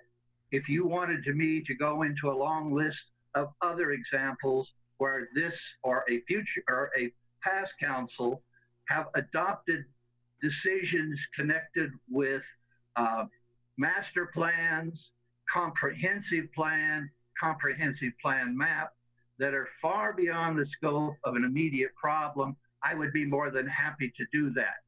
But I made a conscious choice of not trying to get support from the neighborhood association because let's face it, members of council, I am challenging a process of interaction between city staff and city council. And I don't think that's something that belongs within the purview of a neighborhood association. Thank you, EM. Anyone else? Okay, Steve Anderson, thanks, EM. Good evening, Mayor and City Council. Steve Anderson, 3240 Geller Road, Northwest. Mr. Fernandez and staff have not answered all the relevant questions here, and they have not provided sufficient evidence to support their case, and their findings of facts are incorrect. This failure to answer questions about the Taban property being needed for stormwater management seems to show that this was not the real intent and purpose of this purchase. Why the infrastructure provision was added suggests a transportation system. Mr. Fernandez clearly told council one thing and did another. These stormwater funds are spent contrary to council adopted stormwater management plans, the rule of law, and the agenda set forth by Mr. Fernandez was not providing the buffer as stated, but some other reason. The infrastructure provision clearly shows another motive here. Council adopted its stormwater management plan, has a 5% allocation for small conveyance projects, and this is where this case really turns on. Within specific basins, the properties in the West Bank Basin, the current 5% allocation for that is $200,000. The Taban property spent $400,000, which is clearly over the $200,000 5% allocation. Here's where the case turns. Is that right, viable or not? The stormwater management plan says no. Mr. Fernandez claims that the 5% allocation applies across all basins. The stormwater management says no, it's basin by basin, not in total. There is a 2019 proposed stormwater management plan not adopted by council yet that has language that's a little more lenient in the application of this allocation. However, this proposed plan has not been applied and is not in force. It's not been voted on. City Attorney Mr. Atchison has suggested that staff has from time to time gotten ahead of itself and used proposed policies as if they were adopted by council. You as council has approved this misappropriations of stormwater funds. That is true, but you did not have all the facts and you made an illegal decision because you were given an illegal representation. Contrary to the Stormwater Master Plan, the rule of law, and there's an important legal precedent cited by the testimony of Mr. Lee Morrison's in this testimony of this in a previous case where the district court said it was used inappropriately. You can correct this error tonight, but I fear if you don't, you're going to be guilty of saying one thing and doing another over this particular issue. I believe you are better servants than this. I say that in my Friday attached testimony to you. Consider my alternative or grant Mr. Easterly's appeal. I mean, I don't want council to be in a position of affirming or rubber stamping recommendations with unsupported facts that were contrary to law. My alternative is to pass a motion instructing Mr. Fernandez and staff to remove the infrastructure provision and declare specifically that the Taban property is part of Wallace Marine Park, thus restoring the action that was originally proposed to council that makes this the needed stormwater management protection and a buffer for Wallace Marine Park. So thank you. And I testify tonight because I think there's been a great injustice and staff has taken liberty here and council has not been given all the information they need to make a proper decision. So thank you again. Thank you very much. Okay, any questions for Mr. Anderson? Yes, Councilor Anderson. Thank you. Thanks for testifying, Mr. Anderson. I guess I'll ask you the same question I asked Mr. Easterly, and it sounds like you are more of the belief that this might, reading between the lines, might be sort of a stalking horse for Marine Drive when you talk about infrastructure and transportation. Is that your view? Not necessarily. I mean, I think what council was representative first was the stormwater buffer, but when you were given the information, the Marine Drive or transportation systems was in that proposal. I believe that primarily you as council were not given all the facts in this matter, and what you were given caused you to make an illegal action. You have said as a council over and over again, as I've listened to you, policy and procedure and the rule of law is important. This is a precedent-setting case where you will make action contrary to the rule of law and the procedures that you have adopted as a council without going through due process. Okay, thank you very much. All right, any questions then for Glenn Davis? Councilor Anderson? Or Mr. Fernandez, he just popped up here. Okay. I first have a question for Mr. Davis, and I don't think we can do this because I don't know if you're still on the share screen mode, but I'm looking at your first slide, Mr. Davis, where you showed the property in question and then showed a map of the general area. And, oh, good, you're getting on there. Your first slide, if you could, Glenn. Yes, yeah, that was it. And I'm just a little confused because that doesn't seem to be an accurate map. It shows a non-existent street south of the subject property. How come Marine Drive is in there? I believe it's unimproved right-of-way. I don't have the map in front of me, but it is right-of-way. Okay, well, it looks, Marine Drive Northwest looks the same as Tabin Road and Glen Creek Road and Wallace Road. There's no at all differences. So I'm just curious as to why that showed up there. Yeah, it's I believe it's just an unimproved right-of-way. That's from our tax map system. Okay. All right, thank you very much. And I do have a question for Director Fernandez too, Mr. Mayor, if I may. Certainly. Mr. Fernandez, on a number of occasions going way back, I don't know, I think it was in Mr. Mayor's first term as mayor, we've had a lot of discussions about how we're going to spend the $3.6 million that is left and allocated for Marine Drive in the last streets and bond measure we passed, or the one in 2008. And there has been quite a bit of concern on the council that we do not want this property, this money, $3.6 million, to be used to purchase right-of-way on the curve to the east that would then go down to where the Marine Drive is shown. That is between, there's a senior low-income housing project there, Pioneer Village, and Wallace Marine Park.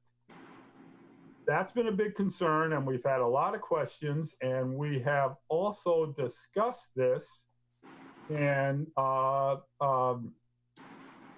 several other public and private sessions, including the executive discussion when we talked about the reasons for purchasing the subject property. So with all that in mind, I'm just a little confused why all the reports we get keep talking about potential for a purchase of Marine Drive right-of-way.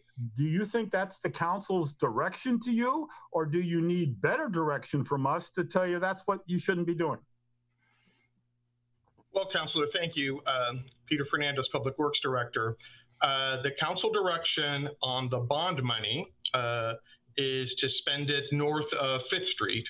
And that is exactly what we have done. In fact, council received a report last meeting, a couple of meetings ago, about our purchases for the use of that money. And we are almost spent, and all of that has been based on council direction. This piece of property, when it came to our attention, when I had the discussion with council, I expressed to council first that we recognized that this that we were not allowed to spend 1 penny of the bond money south of Cameo, that there was a lot of concern on council with respect to this piece of Marine Drive, but that this piece of Marine Drive is still in the transportation system plan and has been since the year 2000.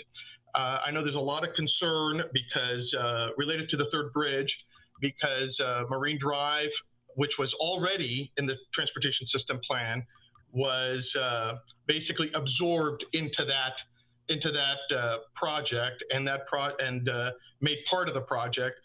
But when that project went away, Marine Drive is still there, and it's still there as a collector street, and it's still there as a collector street that's been planned since the mid-1990s, recognizing this is actually good urban planning and good transportation planning, recognizing before 1 iota of the apartments east of Wallace Road were developed, that we anticipated they were going to be developed, and we needed that transportation system parallel to the to Wallace Road, and so that's why it's there.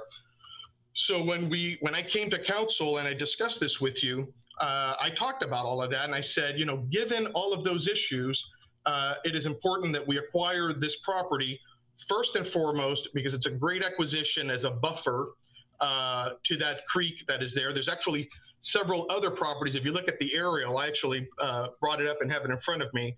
There's several other properties between Glen Creek Road and Pioneer Village that if they come up for sale, I'd be back to council suggesting that we acquire them because they are a good buffer for that creek and ultimately for the park. Yes, that is Marine Drive, potential Marine Drive right away. And yes, someday, if the council directs, we may proceed with Marine Drive, and then those pieces would be reimbursed to whatever, because we're not using right-of-way funds, so to whatever funds we use to acquire them. So that's not a secret. I spoke to that to council. It's in the transportation system plan. Mr. Davis's presentation shows it. But for now, what that property is buffer property for the creek. It's stormwater detention property. By removing the house, we actually reduced impacts. We created capacity for the stormwater system, and that's all there is to that property until such time in the future if the council directs to do something different with it. Thank you, Mr. Fernandez. I appreciate your public recognition that of council's directive on spending on the right of way, and I appreciate the fact that that money's almost gone north of where 5th Street runs into Marine Drive, and I appreciate that very much, and I'm glad to get that established. I'll also say that you know, I voted for this because for the purchase because I can see those sorts of the stormwater, acquiring more land next to a very popular city park. And I also agree we ought to purchase some right away on Marine Drive because I think it's appropriate to get some traffic relief off Wallace Road. The only difference I think that, well, I don't know difference, but my only view is it should go through 5th Avenue and not around and down to Taven and there. And that's been expressed by a number of the council, a number of members of the council. So I appreciate the fact that you're acknowledging both that the right-of-way money has been used north of where 5th Avenue comes in, and that maybe in the future this might happen, but for right now it is for the purposes that we've discussed, that is acquisition of parkland and storm water drainage sort of situation. So thank you.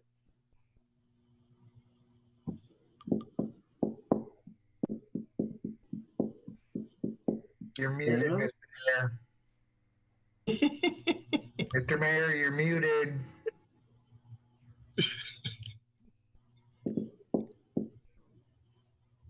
Did your hand go up? Mine did. Well, go for it. Excellent, thank you. What, you can't hear over the mute? I can't. I was yelling. Whiteboard there hanging. Questions of staff. Have we reimbursed portions of SDC purchase property for their resales or uses previously? I believe that has occurred in the past. How do we ID stormwater facilities for the plan? Do we consider properties that are not currently available or that are not currently or that are currently developed? Do we even look at those in our planning process, or is it more of an opportunity as it comes up in this case that would be recommended? So let me start, and then Glenn can fill in some portions if I don't answer your question completely. The first thing that's important to note is that the stormwater SDC methodology is very old. It was actually an interim methodology back when it was adopted in 2000. Because of that, it really collects very little money. It's a very small SDC, and I know that the committee that Councilor Anderson was good enough to chair for us that looked at all of the SDC methodologies last year before last, passed on the stormwater SDC because the master plan needs to be updated, and we've been working on that. So it doesn't generate a whole lot of money. So there isn't a whole lot to be able to do the projects that are listed in the 309 list. So a lot of the stormwater SDC money goes to reimburse developers for SDC eligible stormwater projects that they do. So the little money that's left is then available for either partially funding a project, and then there is some amount, as we have with all SDCs, for opportunities. And so we don't have a list of properties because that's not in the 309 list.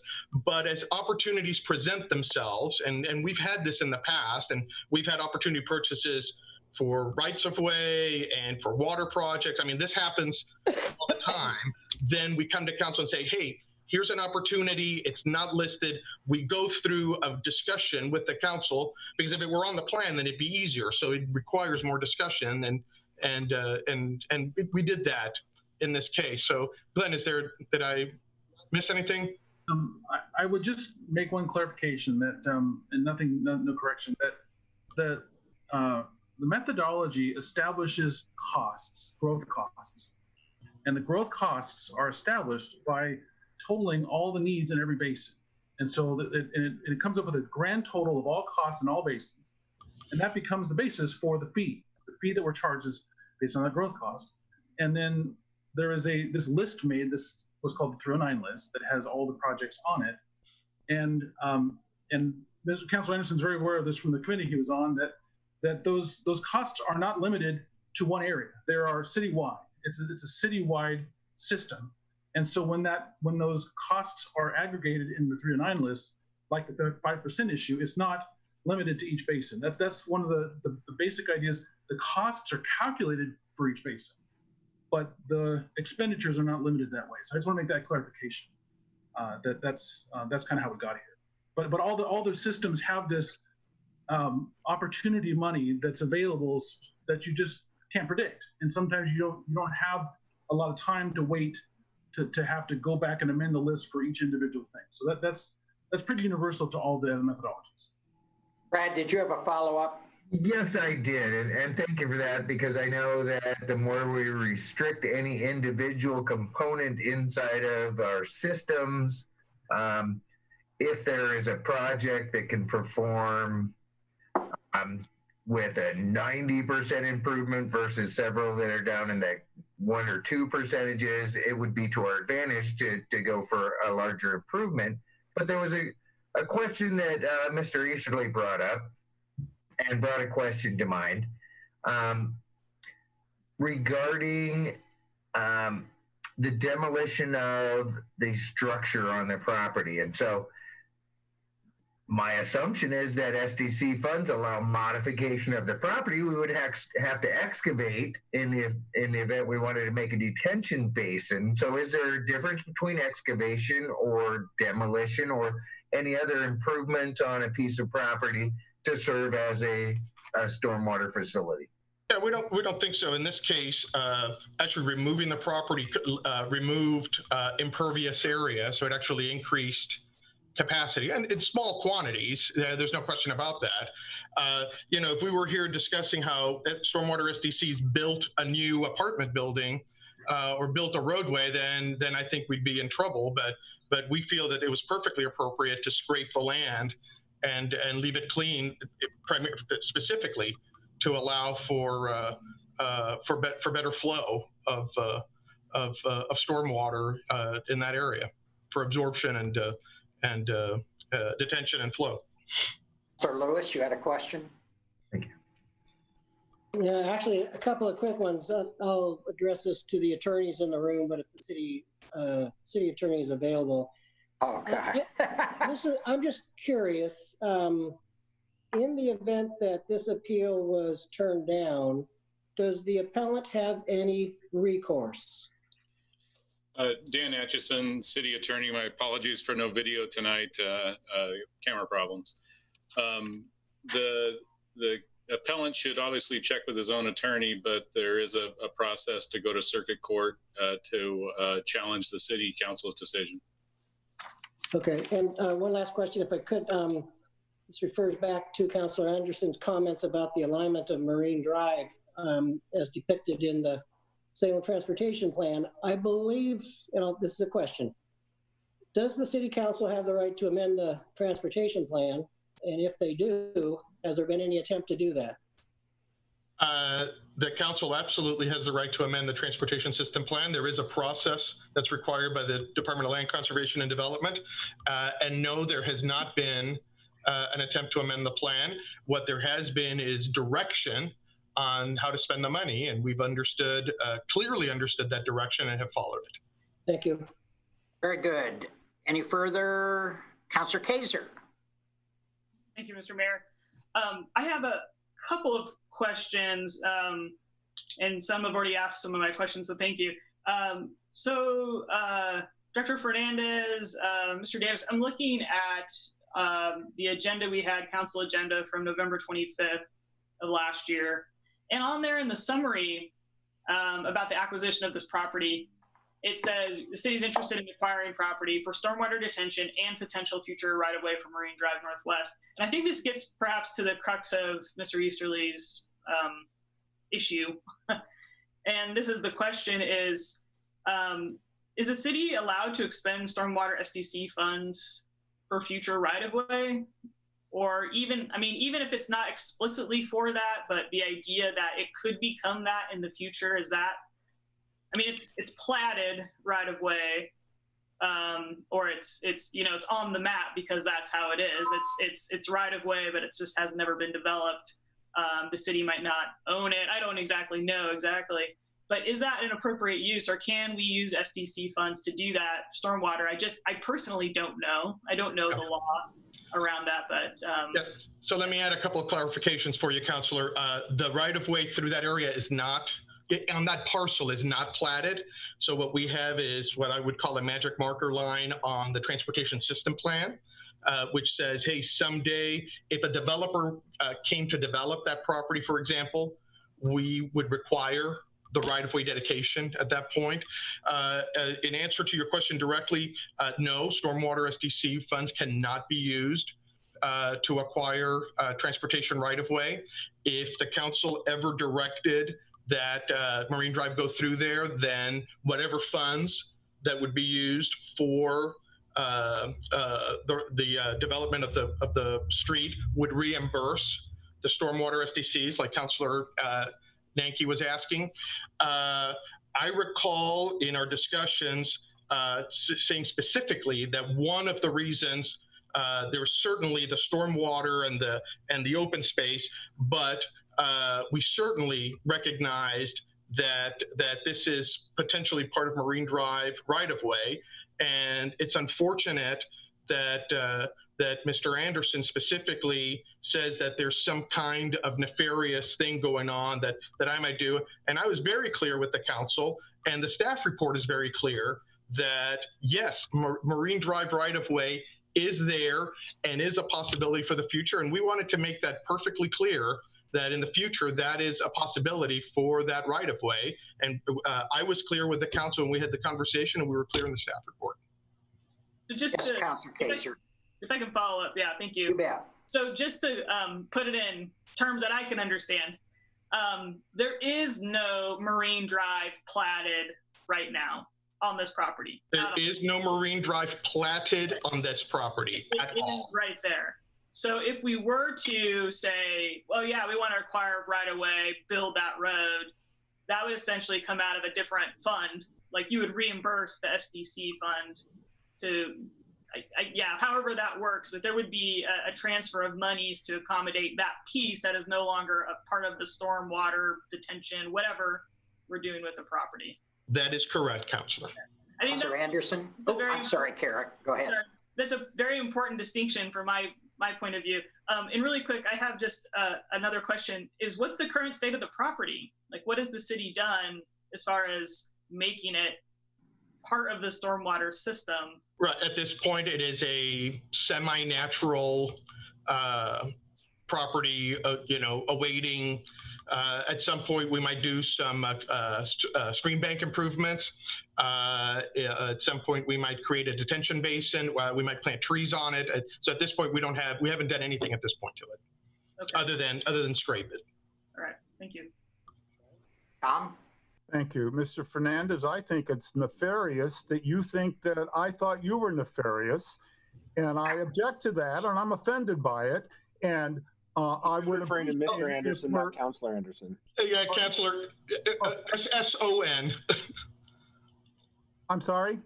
It's two Andersons Okay, when you said you're the non-nefarious, Andrew. Got it. Yeah. Okay. I'm sorry, Peter. When you said I'm sorry, Councilor. I presume you were talking about me, and I thought, no, wow. sir. Yeah, no, okay. sir. Okay. So, Peter, I take back my offensiveness, and I appreciate the clarification. I'm sorry. If you would have said Mr. Anderson, I might have understood it better. So thank you. I think we're almost there on closing this public hearing. So I'm sorry. I'm sorry. Councilor Nordike. I accused you of that. Councilor Nordike. Thank you. The staff report makes clear that it is for stormwater funds and that future use of the property, if it is allowed for transportation purchases, would require reimbursement. Yeah. I don't see an issue here. Yeah. That's all I have to say. I appreciate everyone else's questions. I've been listening carefully. Thank you for your time, everyone. Thank you for summarizing this, Councilor. That's very helpful. Deliberations, we need to get towards that. We're gonna close this public hearing. Can I add something first before you close it? Yeah. Go for it. Sorry, I don't have my camera on. The main thing I just wanted to mention was, like, the fact that the house was torn down. I mean, this is a kind of housing that Salem keeps saying that we need. So, I mean, I just have some major concerns. Like, I mean, I know we can't do anything about the house being gone now, but that is something to keep in consideration. Mayor, if I may, Councilor, we often acquire properties that have homes on it, and if the homes are livable, are in good shape, we often have the housing authority manage them for us before there's other things. My understanding is that this house was actually needed a lot of repair and was really not quite right for what the housing authority would need. But we do consider that, and we do that. Okay. Okay, without... And Mayor, excuse me, the appellant has a rebuttal time of 7 minutes. I'm sorry, EM. You've got how many minutes? 7. 7. There you are. Okay. Turn on your... There you go. Thank you, Mayor. I do understand. I listen to and appreciate the broader conversation. I appreciate Mr. Fernandez's explanation. There is one key problem here. The opportunity of using monies for a purpose, as he expressed across all SDCs, is important and significant. However, until the Stormwater Master Plan is adjusted, we the city, must conform to the requirements of what the monies for the 5% can be used for. Specifically, it says $200,000 to be used for pipes and ditches. Not an opportunity to go floating for something. More importantly, 40% plus of this lot is already within the Salem storm area, the flood plain. That doesn't need reconstruction. I agree with him in terms of maybe the banks could be improved, but buying the property without defining what the specific conveyance project does not conform with the language of the 2000 Salem Stormwater Master Plan. And that little piece of talking broadly about what our intent as a member of the staff and Public Works Department is great. What they didn't do is provide the specifics in terms of what the restrictions are on that amount of money that's called the 5% conveyance under the current plan. That is a major issue for me. That is one of the things that if you read through all of the documents that I've discussed, they become extremely important. Public Works published a response to my document 4, and it was presented to you as a council. I responded to that directly to Dr. Chandler. I pointed out the specific things that I read in my oral testimony, raising the issues. Are we actually following what that plan, old as it is, requires and needs to be considered? And it is my rebuttal argument that the city has not, and that there is an obligation on the city's part to make sure that the 3 questions I asked, are you following the rules? Does the funding source, in this case, the SDC monies, stormwater SDCs, are they being used in the way defined in the plan? And pipes and ditches are not the same thing as buying land. Had Mr.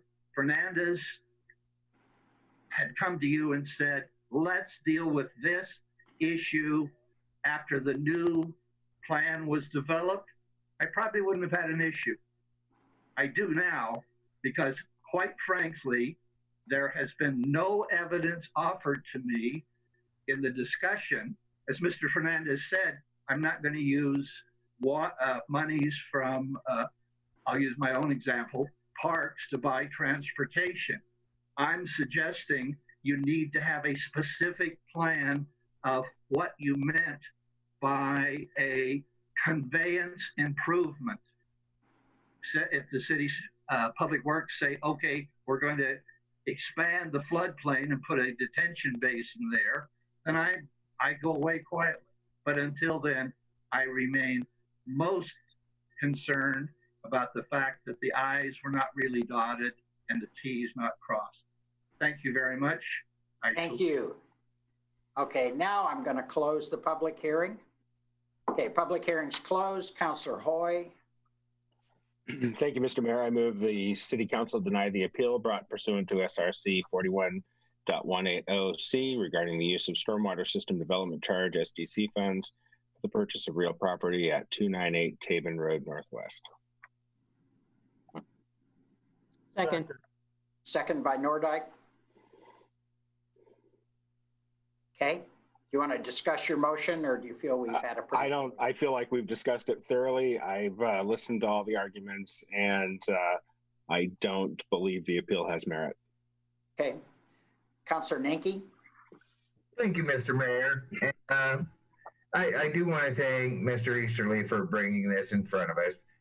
He has always had that parliamentarian piece, which I have as well. And 20 years ago, he said that it'll be amazing the difference as a normal citizen versus a city councilor, and the ramifications of the decisions we make.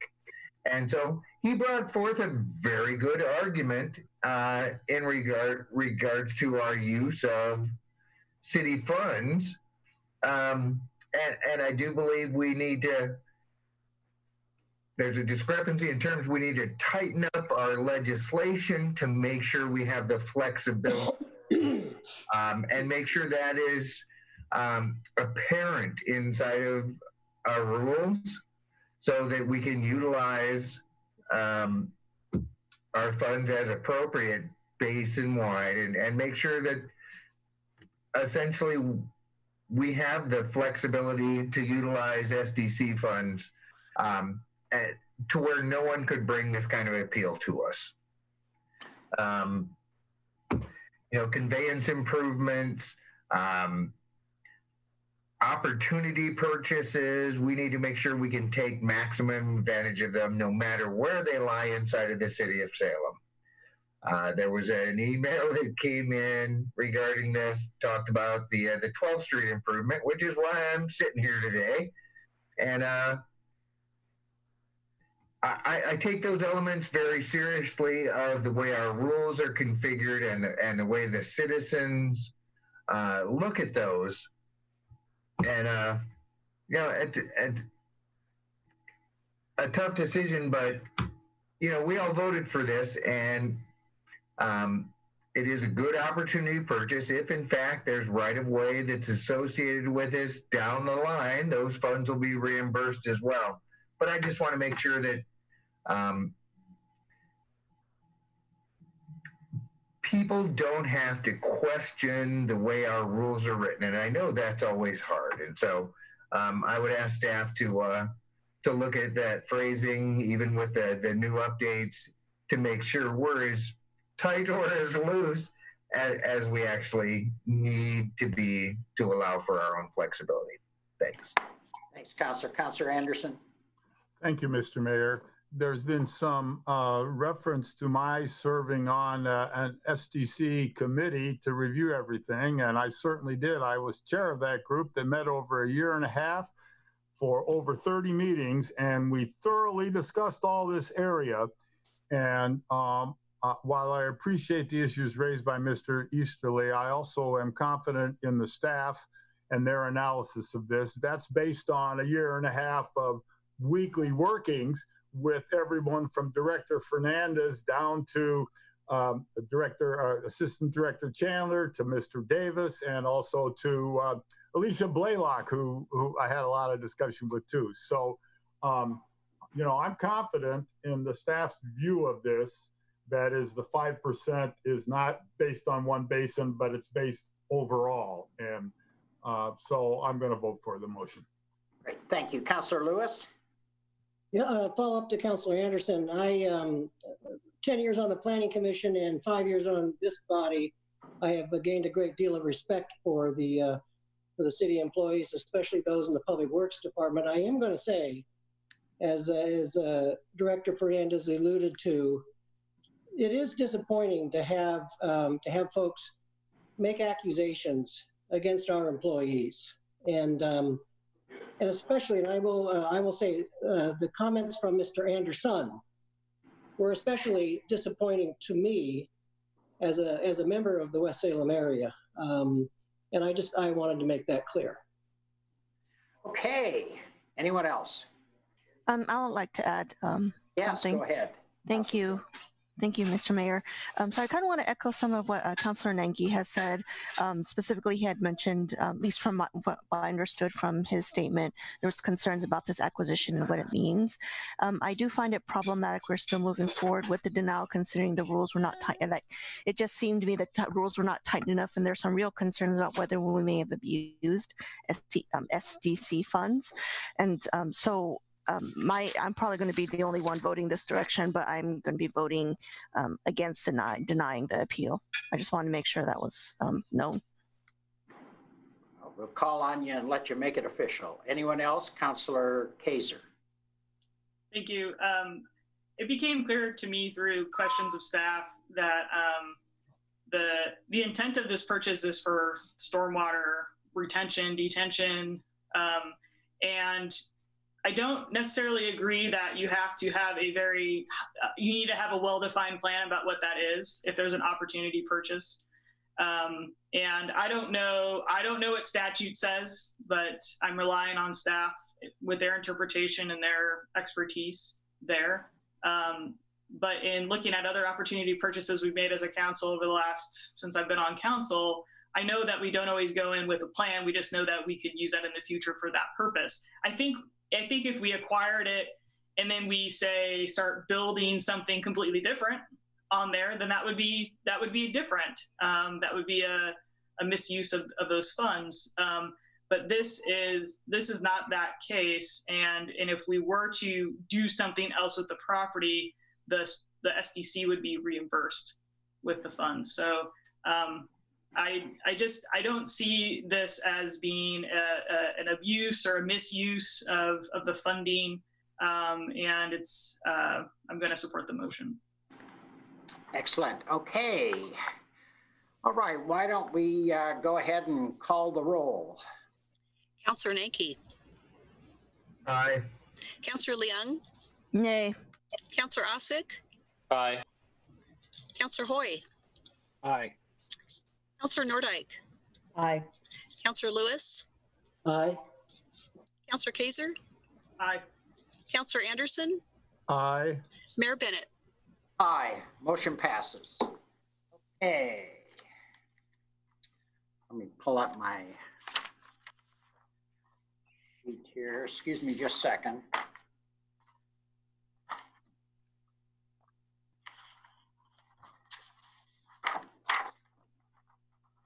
Okay, we'll move to special orders of business.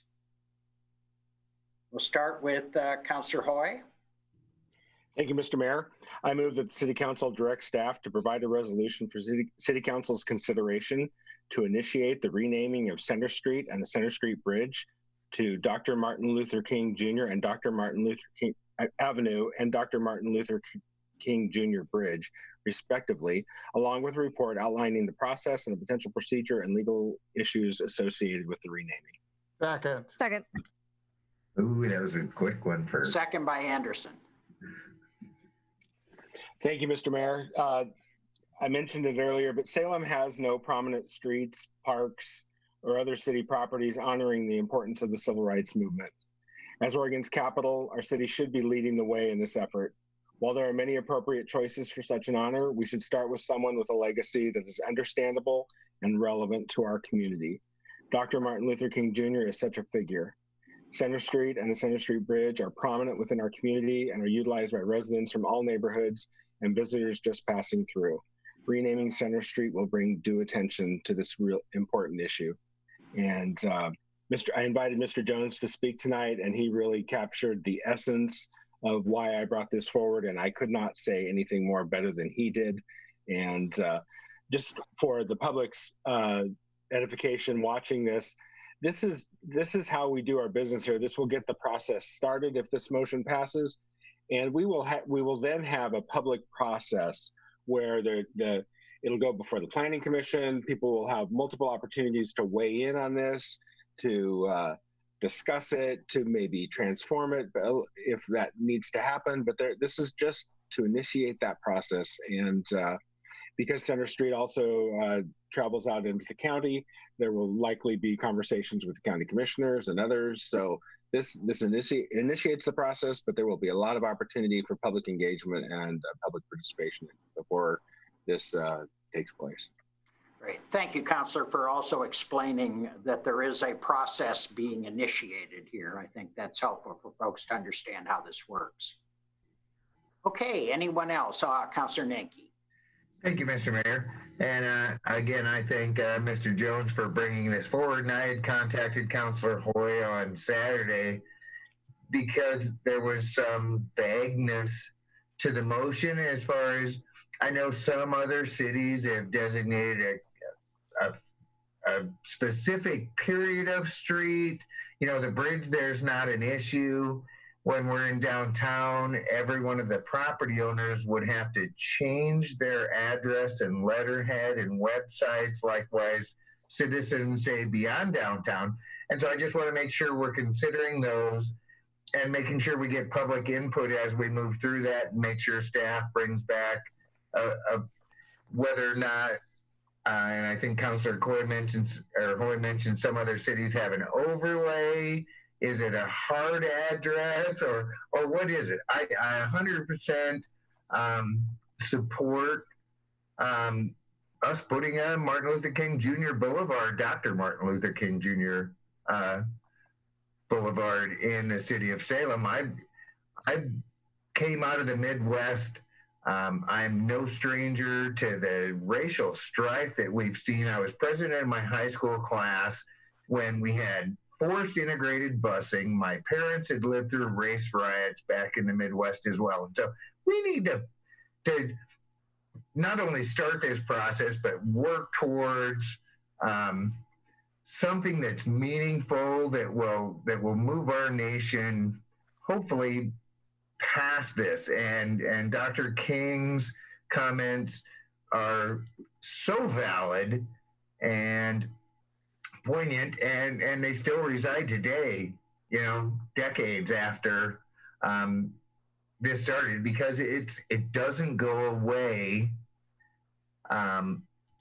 We need to address it head on, and this is a wonderful way for the city of Salem to begin that process. And he was a great man, and I have no issues naming a street after or a bridge for that matter, after Dr. King. And I just want to make sure that everybody knows what we're doing and we don't get blindsided at a public hearing as everybody has to change their address. So we need to make sure we take that into account. Certainly. Thank you, Councilor. Yes, Councilor Nordyke. Thank you, Mayor. The time is always right to do what is right. And I want people to recognize, and I'd like to underscore the fact that this is one act out of many towards moving our city closer to peace, closer to racial equity and justice. So I want folks out there to recognize that this is not just a symbolic gesture. It is one step of many in the right direction.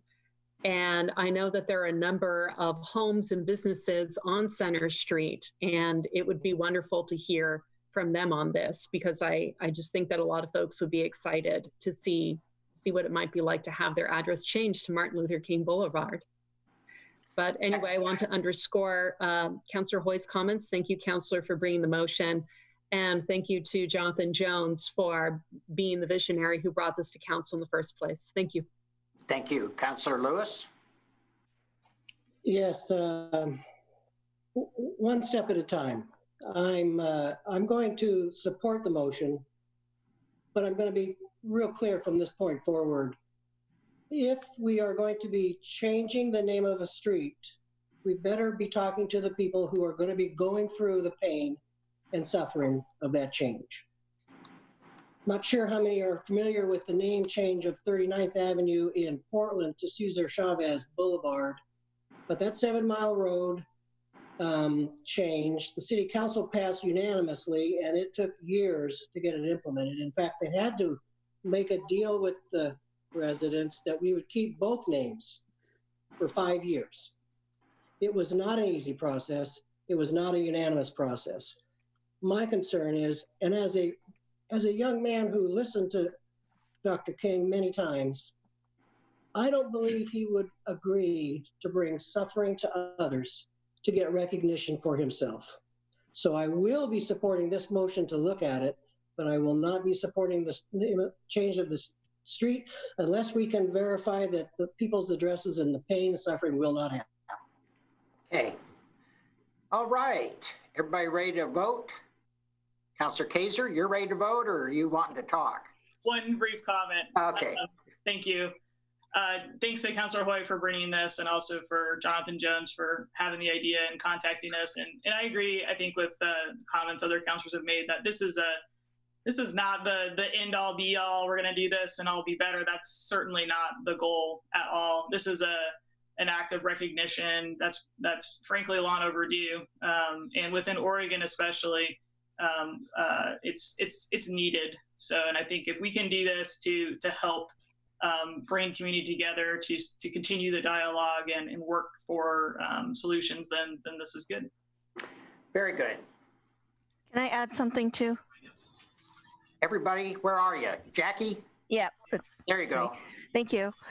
So my thought behind this is I think this is a great start, but we also need to make sure that we have a lot more ways to go than just renaming a street. I think this, considering that it was brought forth by a community member, and that's why I'm in support of that. But I also think that we need to do more than just renaming streets. We have to look more towards, what are other ways that we could continue building within our community. What does it look like to heal? What does it look like to rebuild trust, especially within the Black, Indigenous, and people of color? So those are some considerations I hope City Council thinks about, especially as we move forward with our work together. Thank you. Thank you. Councilor Anderson. Thank you. The quote from Dr. King, "The arc of the moral universe is long, but it bends toward justice." And this is just the first attempt to bend that arc toward justice. Very good. Any other? All right. Why don't we have the roll call then? Councilor Leung. Aye. Councilor Osick. Councilor Osick? Okay, I'll go back. Councilor Hoy? Aye. Councilor Nordyke? Aye. Councilor Lewis? Aye. Councilor Kaiser? Aye. Councilor Anderson? Aye. Councilor Nanke? Aye. And let's go back to Councilor Ossig. I couldn't hear you. Aye. Okay, great. And Mayor Bennett. Aye. Okay, motion passes unanimously. Very good. Councilor Hoy. Thank you, Mr. Mayor. For purposes of discussion, I move the City Council approve expansion of the park ranger's duties and service area to better serve the community's needs. I'll second. Who seconded? I got it.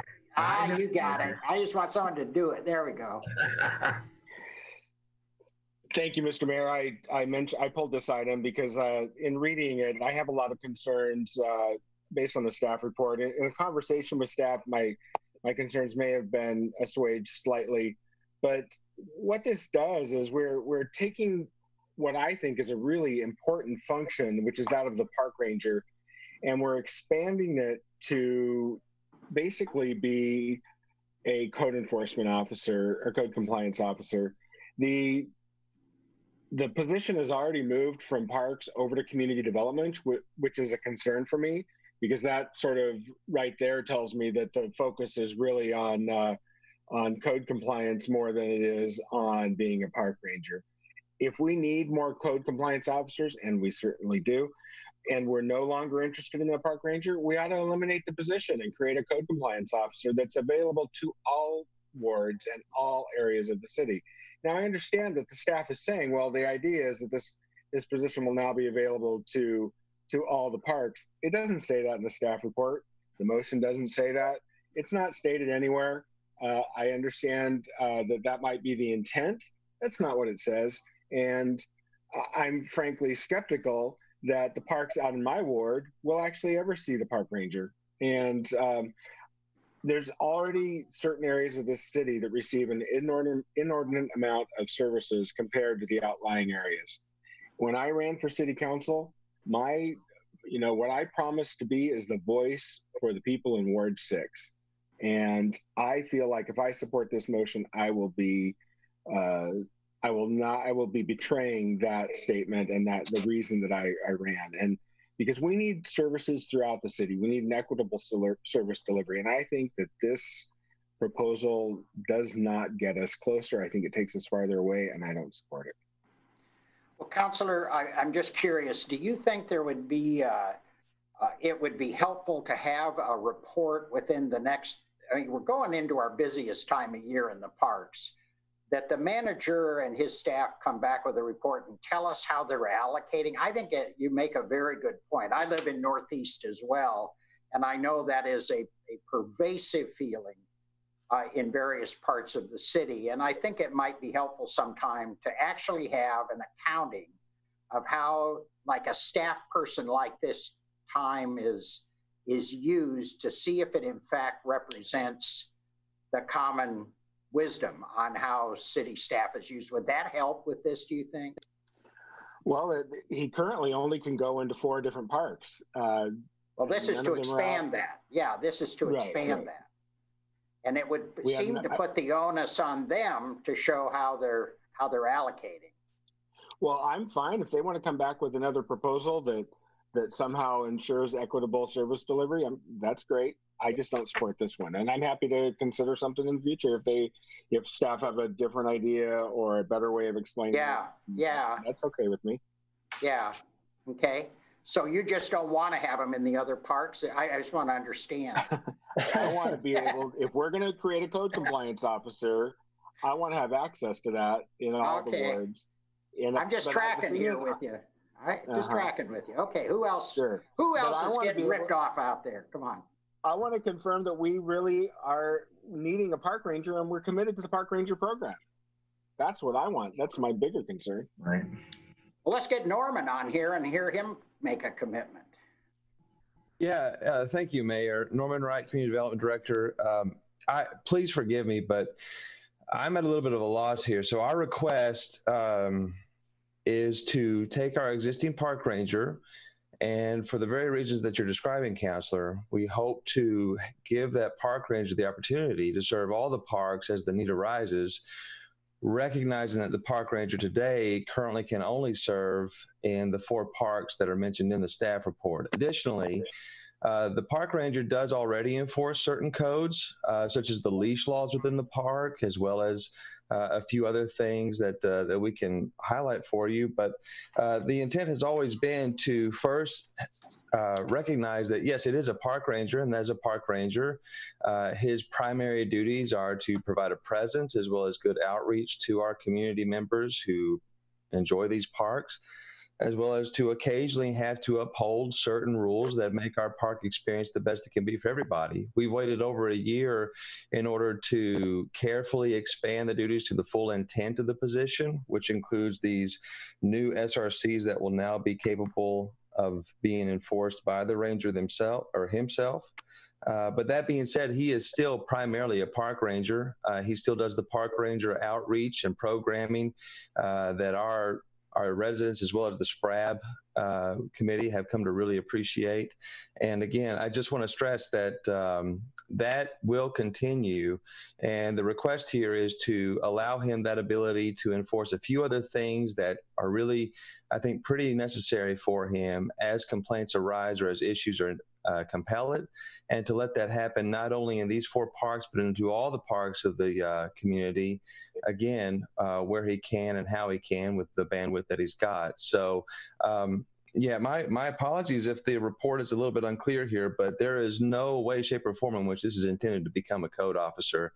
Instead, we want to just realize the full potential of the position and, again, offer it to the rest of the community as we can. Councilor Hoy. Thank you, Mr. Mayor, and thank you, Mr. Wright. I guess I would just have to go back to the only thing I have available to me is the staff report. The staff report talks about expanded duties. It talks about, it says the park ranger currently serves 4 of the 92 city parks. And it talks about expanding as when directed by code compliance. That doesn't tell me that it's going to come, what parks it's going to go to, that it's going to go to all 92 parks, or that it's going to do anything other than code compliance in those parks. I just, I don't get it. Okay, so a couple of things that may help there. The park ranger is a position that's housed within the code compliance division for neighborhood enhancement, and Suzanne Reynolds is here on the line, and so I'm going to turn to her for a minute to let her explain how she works and supervises the park ranger. But in terms of the expanded duties, the explicit items that we wish to have the park ranger have new duties for, be authorized for, are those items mentioned in the summary, which include SRC 47, prohibited dumping and littering, which is a problem in some of these parks, right? As well as, of course, the property maintenance, which can apply to junk vehicles actually in the parks, or those, well, you get the idea. And then, of course, parking. So Suzanne, this is her first Zoom meeting. I had trouble with my first one, but Suzanne, if you're there, can you also talk a little bit about how you anticipate Mike's duties continuing and expanding and how that relates to code compliance, but more importantly with park ranger duties themselves? Yes, Suzanne Reynolds, Code Compliance Supervisor. Good evening, everyone. We definitely do not want Ranger Mike to become a code compliance officer.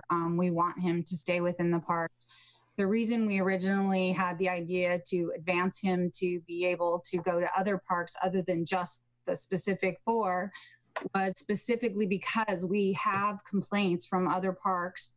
I mean, Gear Park, for example, we get lots of individuals call us and ask if he can go there, if he could just have a presence so that people know he exists. Most of the city doesn't even know we have a park ranger unless you always hang out at those 4 parks.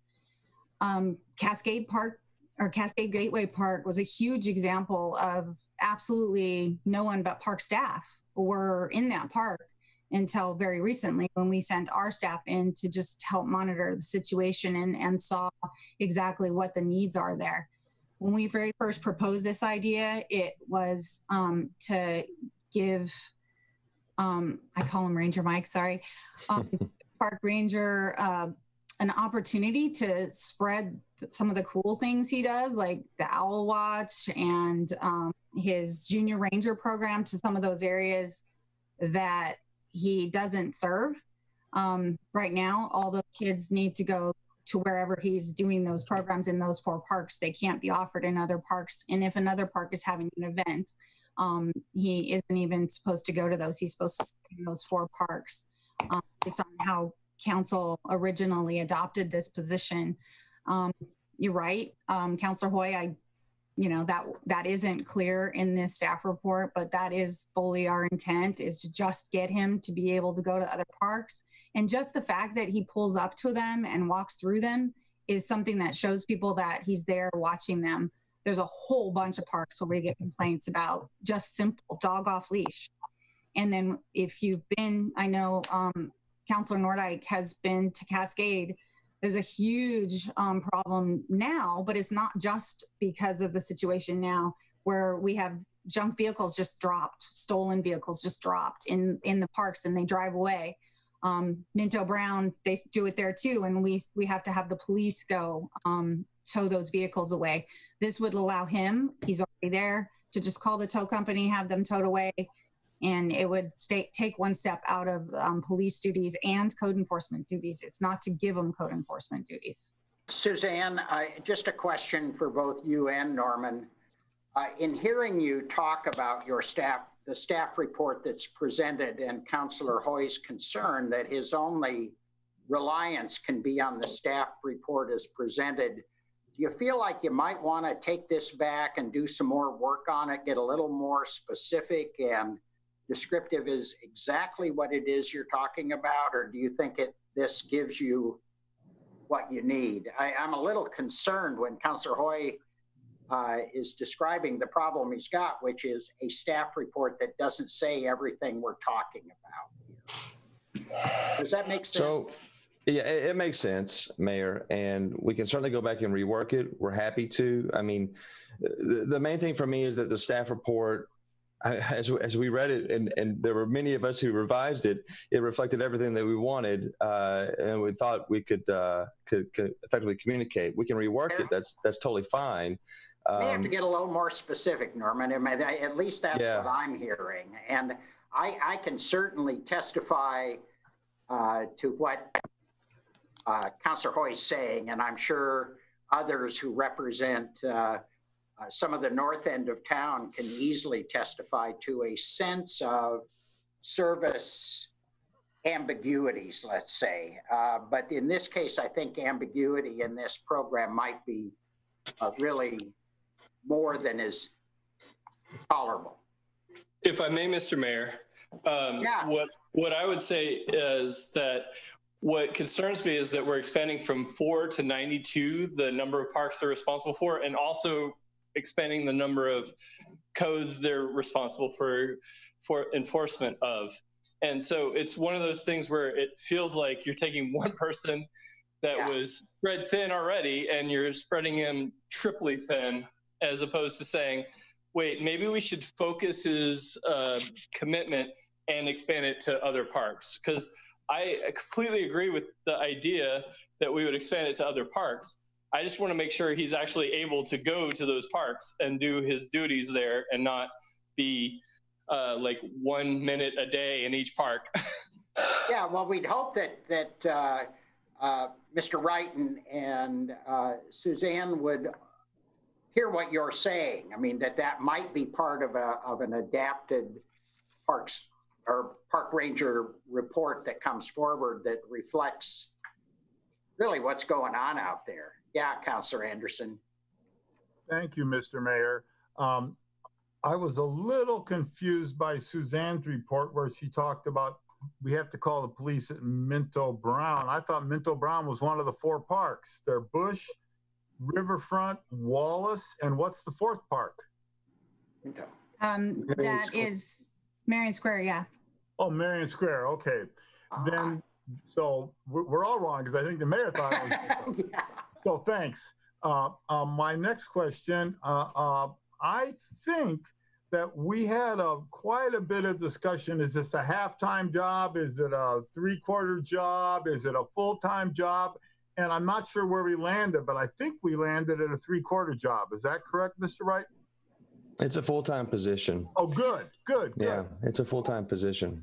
What it seems to me is, I think this is an admirable project. I think we need to have the ranger out there, I guess I've got two statements. The first one is, I also thought that when we originally approved the park ranger, we were looking at more at the regional parks as opposed to the neighborhood smaller parks. So I'd like some discussion of that, because they're clearly Minto Brown, Cascade Gateway. There's a park out in Ward 6 by one of the high schools that has been getting a lot of attention. And I think those are all kind of regional parks. There's a park across from Fred Meyer's out there off River Road. That's another regional park as opposed to a smaller park. So I'd like some discussion of smaller parks, such as I'll just say Fairmont Park up in the Fairmont Hill, versus a regional park that city people come from all over the city. The other thing is, this is the sort of thing that, in my view, that should have come to us in the budget process, where we should have been told, hey, we got a problem with 4 parks versus 88 other parks, and we're already stretched thin with the one position of park ranger. Maybe we need 1.5 park rangers, or maybe we need 2 park rangers. So, you know, it's a little late in that process now, but I also understand it's summer, and that's when we really need the person there. So I'd like a discussion of that as well. And if it's possible to say, gosh, when we look at the duties, we really need somebody else as a park ranger, whether it's full-time or part-time, and then a discussion of how that might be able to be done within with being fiscally responsible. Thanks. Councilor Nanke.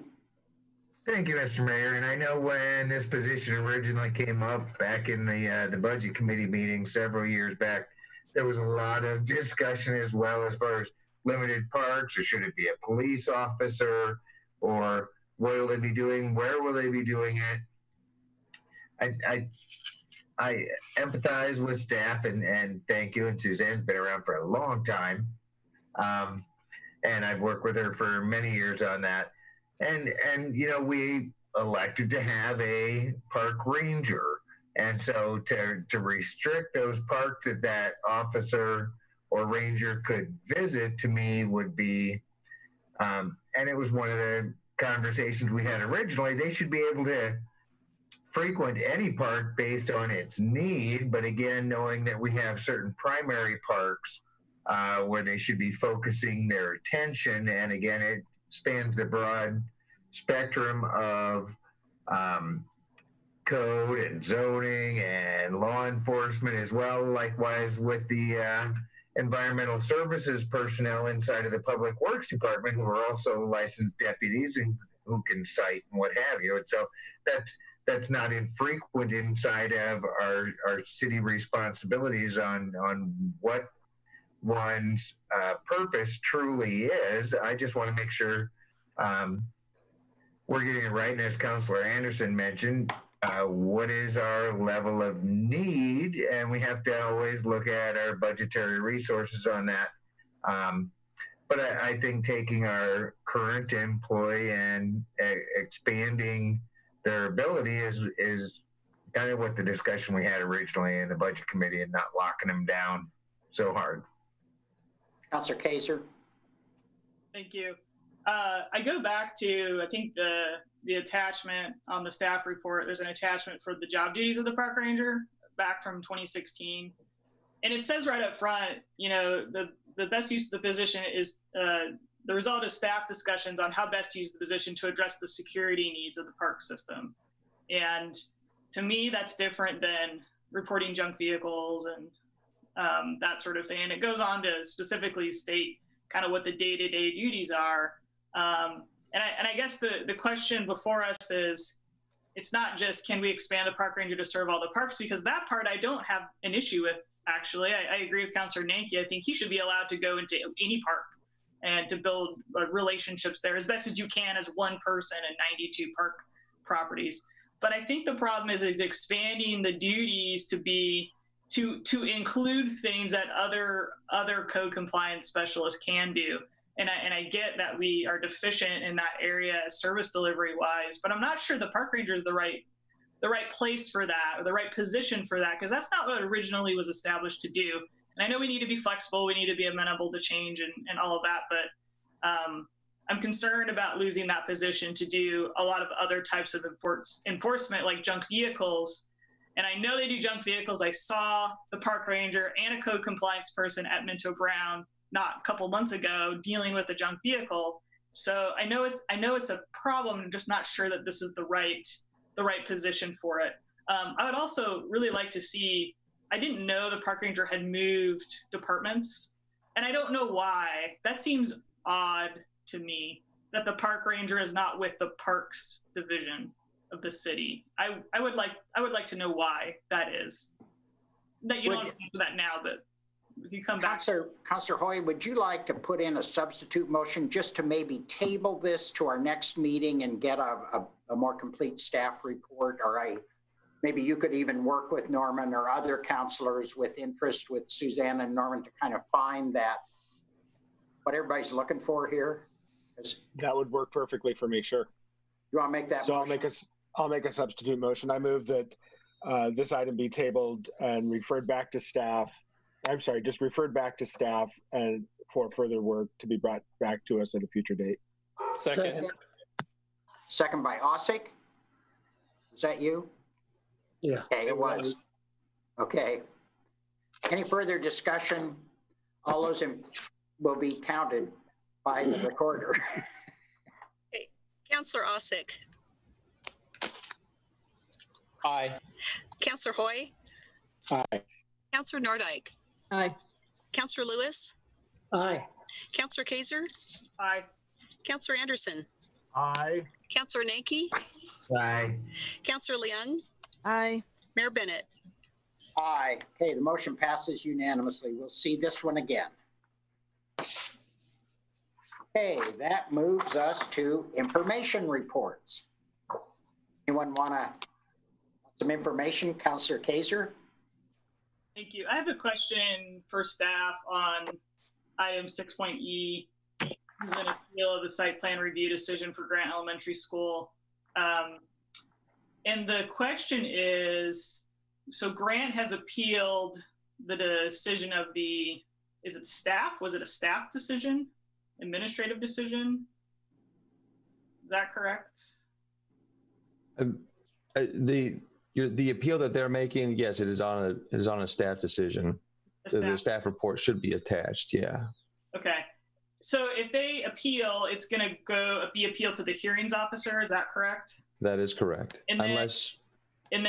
So this is my question. If it's appealed to the hearings officer, I believe that it stops there. Whatever the hearings officer's decision is, that's the final.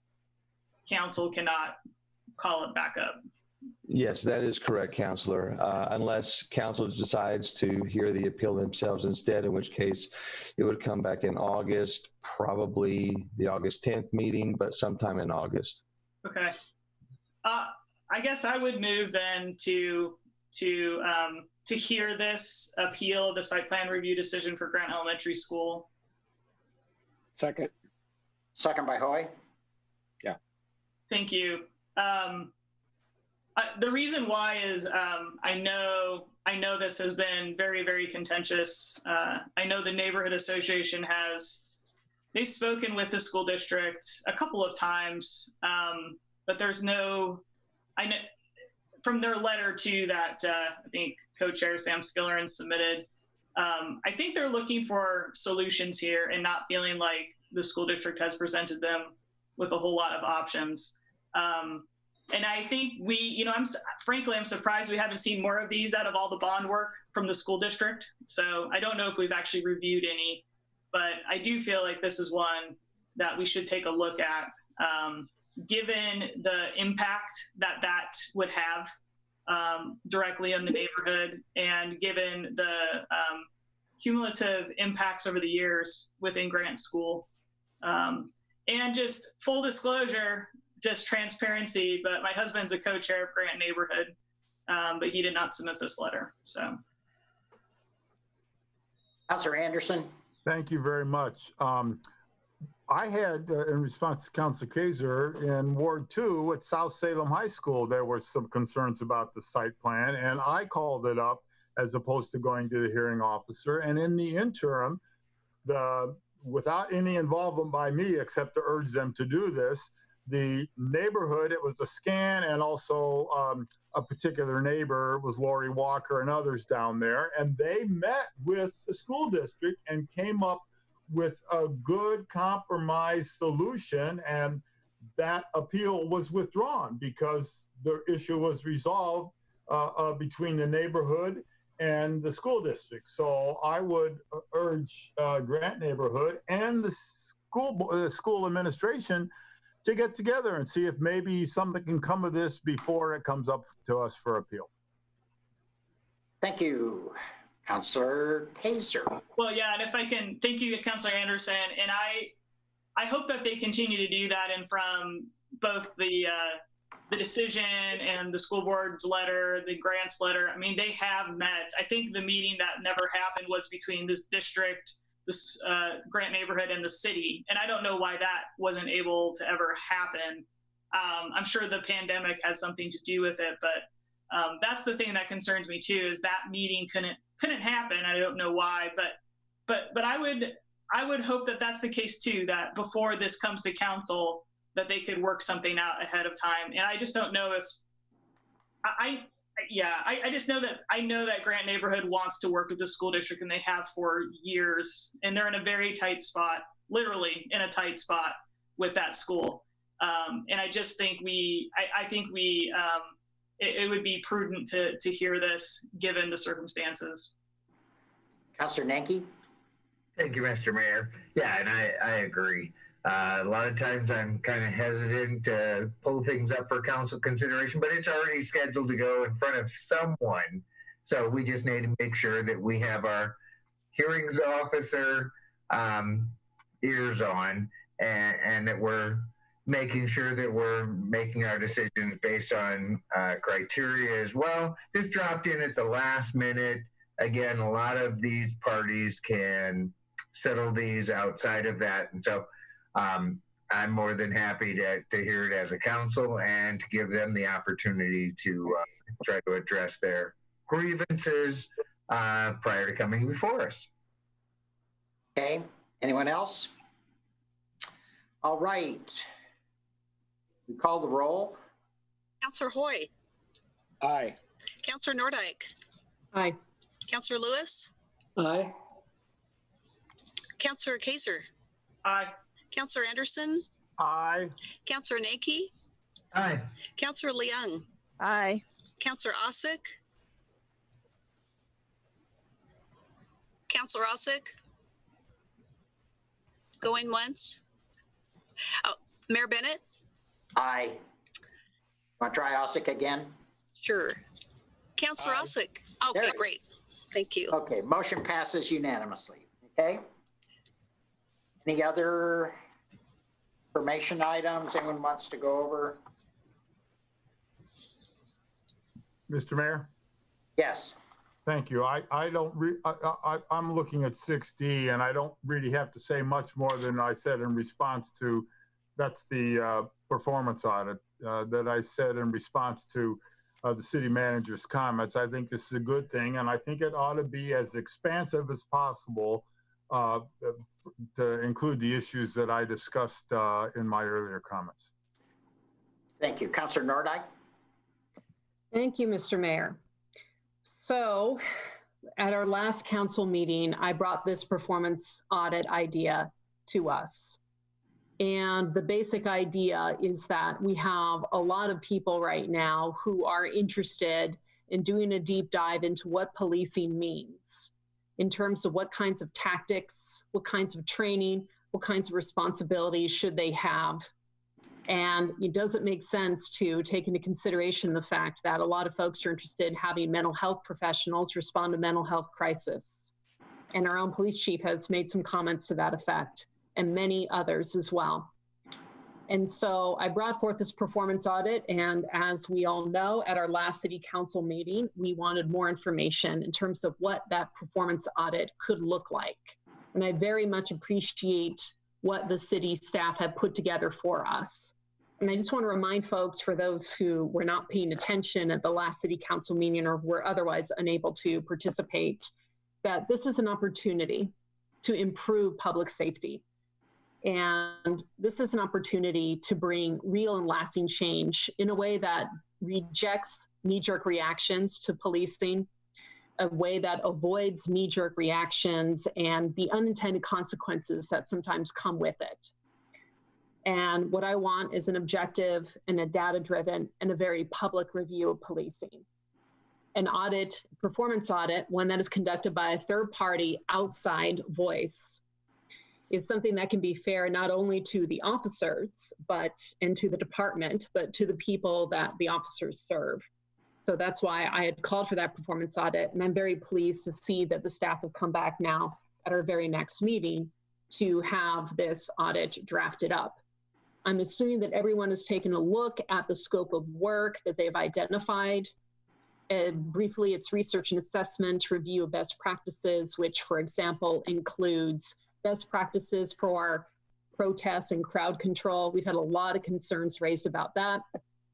We've had a lot of concerns raised about how law enforcement interacts with unsheltered persons and individuals experiencing behavioral health crisis, and on and on. I'm not going to go over the scope of work in great detail, but at this point, I'm very appreciative of the city manager's comments, and I want a process that is fair and open and transparent, and ideally something that can be completed by the time the Citizen Budget Committee meets, because that to me is the best time for that project to be done. That should hopefully give us enough time to do it right, enough time to provide public input along the way, and enough time for the Citizen Budget Committee. And I must reiterate, it is a Citizen Budget Committee that is equally comprised of members of the public and the City Council who make the recommendations for what our budget should look like.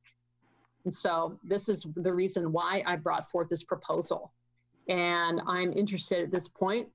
The recommendation that is set forth in your materials simply says information only, or City Council may choose to provide direction. And the direction I would choose to provide to the city management right now is to follow through with the proposed scope of work as addressed.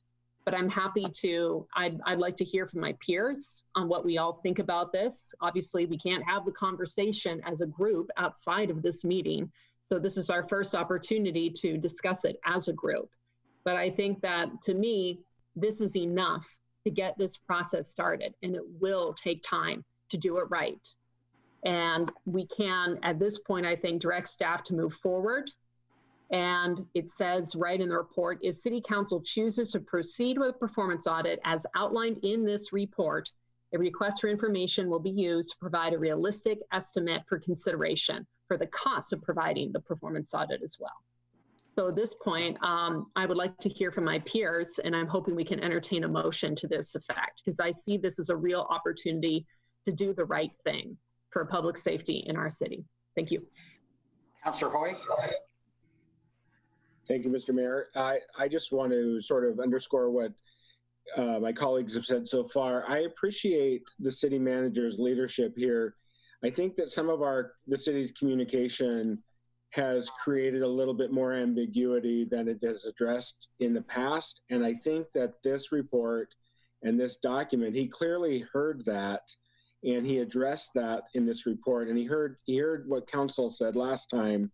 And I think he assimilated all that into this report. And I think I'm very comfortable with the direction that he's headed with this, with what he's outlined here. I think it's wise, and I think it's important work. And I think he's really headed in the right direction. And I appreciate what he's done here to kind of assimilate all these different conversations that are going on and move in a direction that the council has suggested to him is important to all of us. And so that's where I'm at with this. Thank you. Councilor Nanke. Thank you, Mr. Mayor. And you know, the city manager responds very well to council's wishes. And so my recommendation would be to Councilor Nordyke to go ahead and make the motion, and then we can discuss it to pursue what staff outlined in their report, and see what comes back from an RFP. Okay, Councilor, do you have a motion that you'd like to make? Councilor Nordyke? I do. I move to proceed with the performance audit as outlined in the staff report. Second. Second by Hoy. Okay.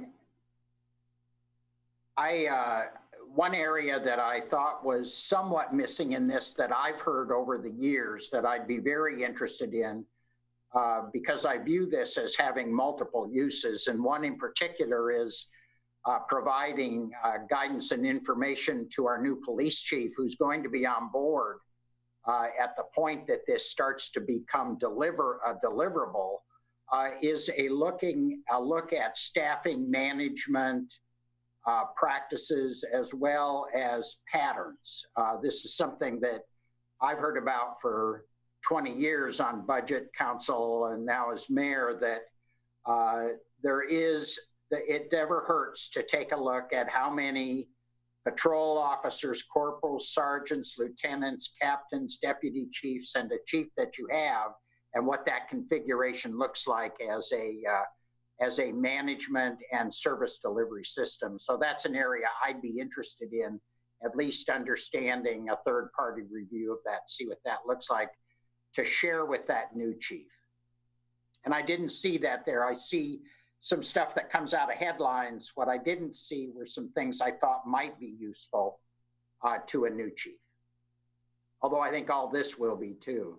I think this is a really good job by the manager. Councilor Nanke. Thank you, Mr. Mayor. Yeah, along with your comments, it comes back to span of control. How many people are underneath you, and when does it become untenable as far as the amount of persons working underneath you that you can actually effectively control? And so I'm hoping that'll bring that out as well, as far as how that needs to be layered. And then again, all the other components that were identified in the staff report, as far as how we're dealing with specific kinds of situations now. You know, the police are in a really untenable situation. A lot of times it's like, I'm dealing with this person. I have no idea what they're going through right now, which is why we put together the other program to where they have mental health professionals available to accompany them.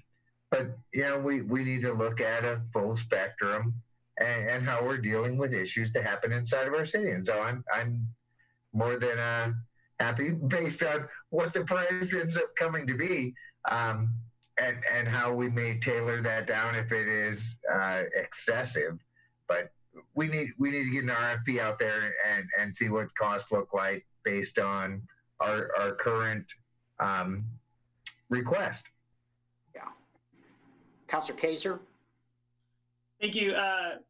I'll be supporting the motion here. I wanted to point out, though, that one of the things I think is missing out of the scope of work, and perhaps it's going to fit under review of best practice and in the interview sections, but we do need something in there about a review of interactions with Black, Indigenous, people of color, because that's something that is at core issue right now in Oregon and the country. And that should be specifically called out in the scope of work. I know we have other groups called out here, especially interactions with unsheltered individuals and those experiencing behavioral health crises, but we need to add in also interactions with the BIPOC as well. Yeah. Yeah. I'd also like to add specifically under page 3 of 4 on item number 4, community interviews, that when we are doing interviews with community leaders and potential partners, that we're not just going to the same groups that we've traditionally always reached out to, that we have to make sure that we incorporate the voices of other emerging groups, as well as community leaders that are often overlooked. I think that's very important that we incorporate that, and that we take consideration their voices are amplified, and that we have opportunities for them to engage, whether in English or in their respective languages. Right. Very good. Councilor Lewis? Yeah, real quick, I've heard Councilor Nordyke mention this several times, and I want to agree that time is of the essence, and this certainly needs to be information that's back to us for the budget next year, but I believe it needs to be done as soon as possible. I look forward to the staff coming back with an understanding of how quickly it can be done, how thoroughly it can be done, and how much it will cost. That's the next step as far as I can see, but that I'd like to see happen as soon as possible. Yeah, and that the deliverables come as they're finished. I mean, you kind of hate to, do we have to wait for the entire completed report, or can we see in certain areas, like the one outlined by Councilor Kaiser, which incorporates, I think, suggestions from Councilor Leung, could we see those kinds of pieces as they're being audited, brought forward? I don't know how that works, but I'd be interested in how much of this we can see in progress or is completed by section. The other area, I'll mention staffing again. We have consistently over the years been told, and I believe correctly, but I would really like to understand it, that we are understaffed in our police department, that we do not have enough officers for the population, or we're outside of a national standard. And I think understanding what that's all about would be very helpful for future councils to understand, and maybe for the public to understand where we stand on some kind of continuum of police officers per thousand, and whether or not that is a correct measurement of how to determine your police services, whether or not you've compiled enough police to put on the right show. Mr. Mayor, if I may? Yeah. Just to build on what you were saying, I agree exactly with what you're saying, that we need to know standards, and also with the new information of how much should be on the plate of the officers versus on the plate of healthcare professionals. And so I think that's an important distinction. Is I have supported and agree with, we're understaffed for police officers, but we're also understaffed wildly for healthcare professionals who could help unsheltered individuals. So making sure we keep that balance in mind as we go forward, to say, if we're understaffed 100% with healthcare professionals and 10% with police officers, maybe we need to tackle the healthcare professionals first. So just keeping that in mind. You can only hope that's the way it'll end up.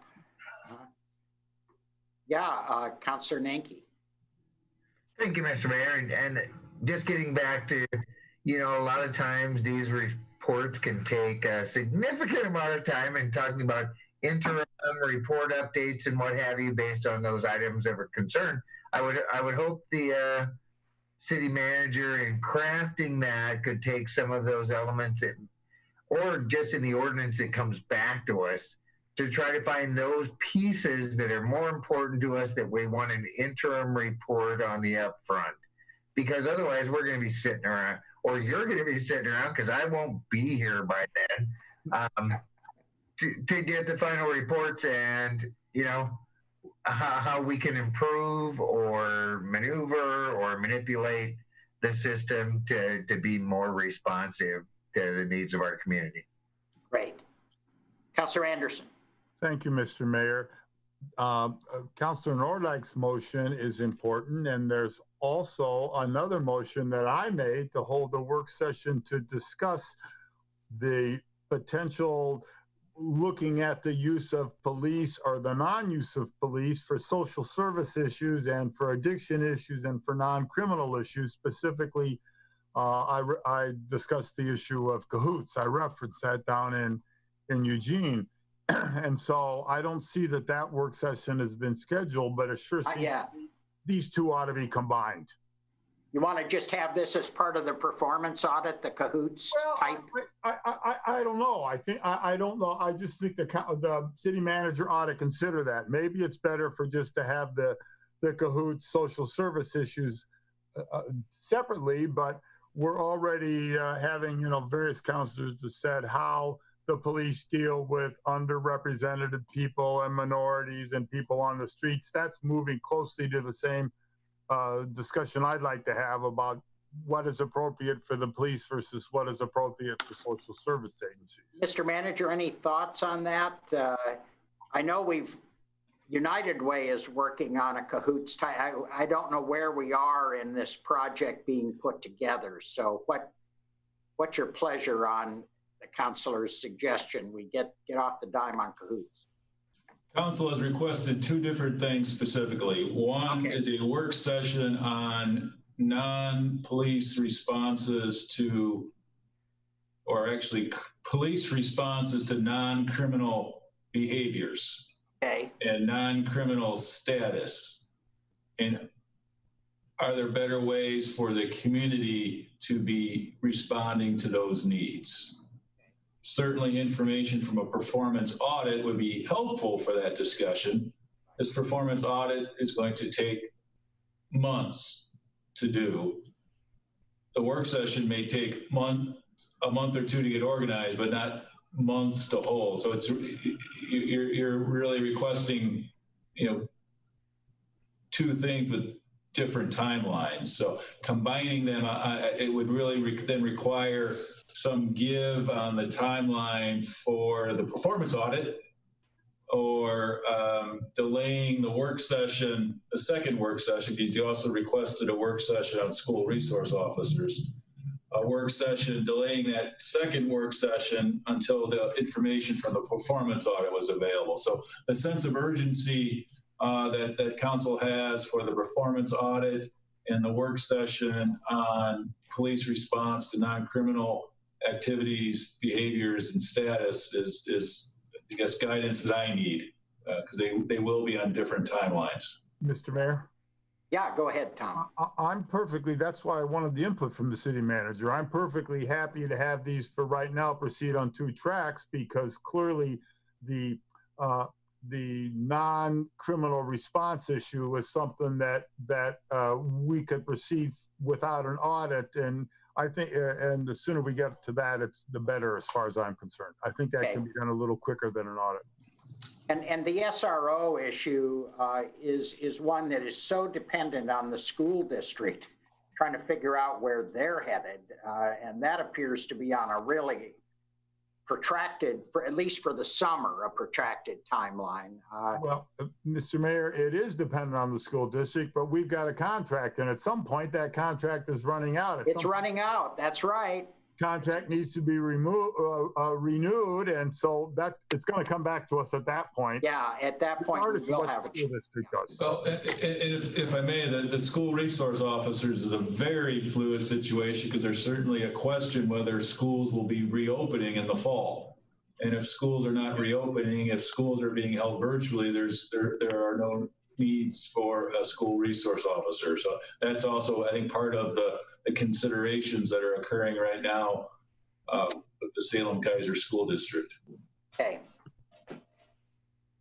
Well, we have Councilor Nordike's motion. The council or the manager has heard our discussion of other issues we think would be good in his ordinance or in his final report.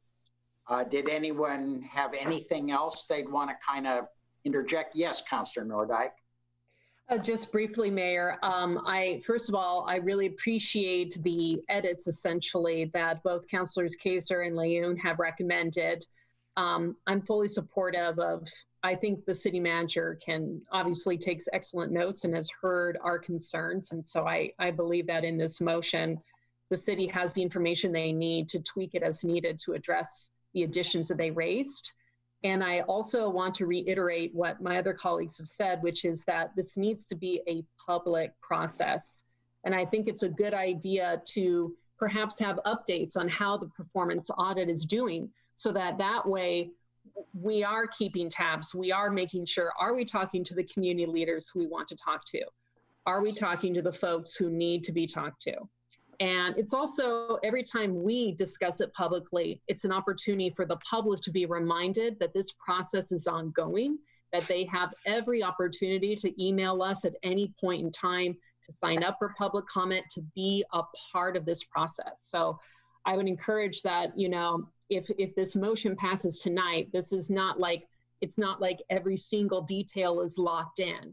We can and we should treat this as an opportunity to refine and tune it up as needed to address all of our needs. But I do want to reiterate, thank you again to the city manager for drafting up the scope of work. It's greatly appreciated. I look forward to next steps, and I'm ready to vote. Good. Well, that'll be back to us as a separate review. Is that, do I understand that correctly, Mr. Manager? I just want to make sure I understand what happens next. Are you bringing us anything more on this audit? Oh, yeah. Yes. Okay. I am understanding Councilor Nordike's motion as proceeding with an RFP. I heard the request from at least one councilor for information regarding budget and scope of work. So if this motion passes, I will proceed with an RFP as soon as possible and provide an information report to council to keep council and the community updated on the scope of the RFP and the estimated cost. And at some point in the future, I will need to bring a budget amendment to council to fund the performance audit. Well, thank you, Mr. Manager, for the work to bring this to us in such a timely manner. This really has gotten to us, I think, really quickly, given the amount of other things going on. Is it okay to call the roll? Nobody has anything more to say? Okay, let's call the roll. Councilor Nordike. Aye. Councilor Lewis. Aye. Councilor Kaiser. Aye. Councilor Anderson. Aye. Councilor Nanke. Aye. Councilor Leung. Aye. Councilor Osick. Aye. Councilor Hoy. Aye. Mayor Bennett. Aye. Motion passes unanimously. Okay. Do we have anything else under the information reports? Nope. We'll move on then to the first reading. Ordinance Bill number 820, an ordinance relating to stormwater and floodplain overlay zone, amending SRC 70.005, 71.090, .095, and SRC 601.070. And we'll need a motion. Councilor Hoy. Thank you, Mr. Mayor. I move the City Council conduct the first reading of Ordinance Bill number 8-20, amending Chapter 70 Utilities, Chapter 71 Stormwater, and Chapter 601 Floodplain Overlay Zone of the Salem Revised Code, and after a public hearing, advance it to second reading. Second by Lewis. Discussion? All those in, well, we'll have a roll call on this one. Councilor Lewis. Aye. Councilor Kaiser. Aye. Councilor Anderson. Aye. Councilor Nanke. Aye. Councilor Leung. Aye. Councilor Osick. Aye. Councilor Hoy. Aye. Councilor Nordike. Aye. Mayor Bennett. Aye. Okay, motion passes unanimously. Next. Ordinance Bill number 920, an ordinance relating to system development charges, amending SRC 41.095, .097, 41.110, 41.120, 140, 150, and 160. Councilor Hoy.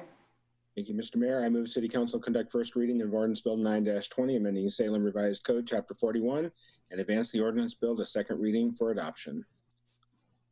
Second. Second by Lewis. Okay, any discussion?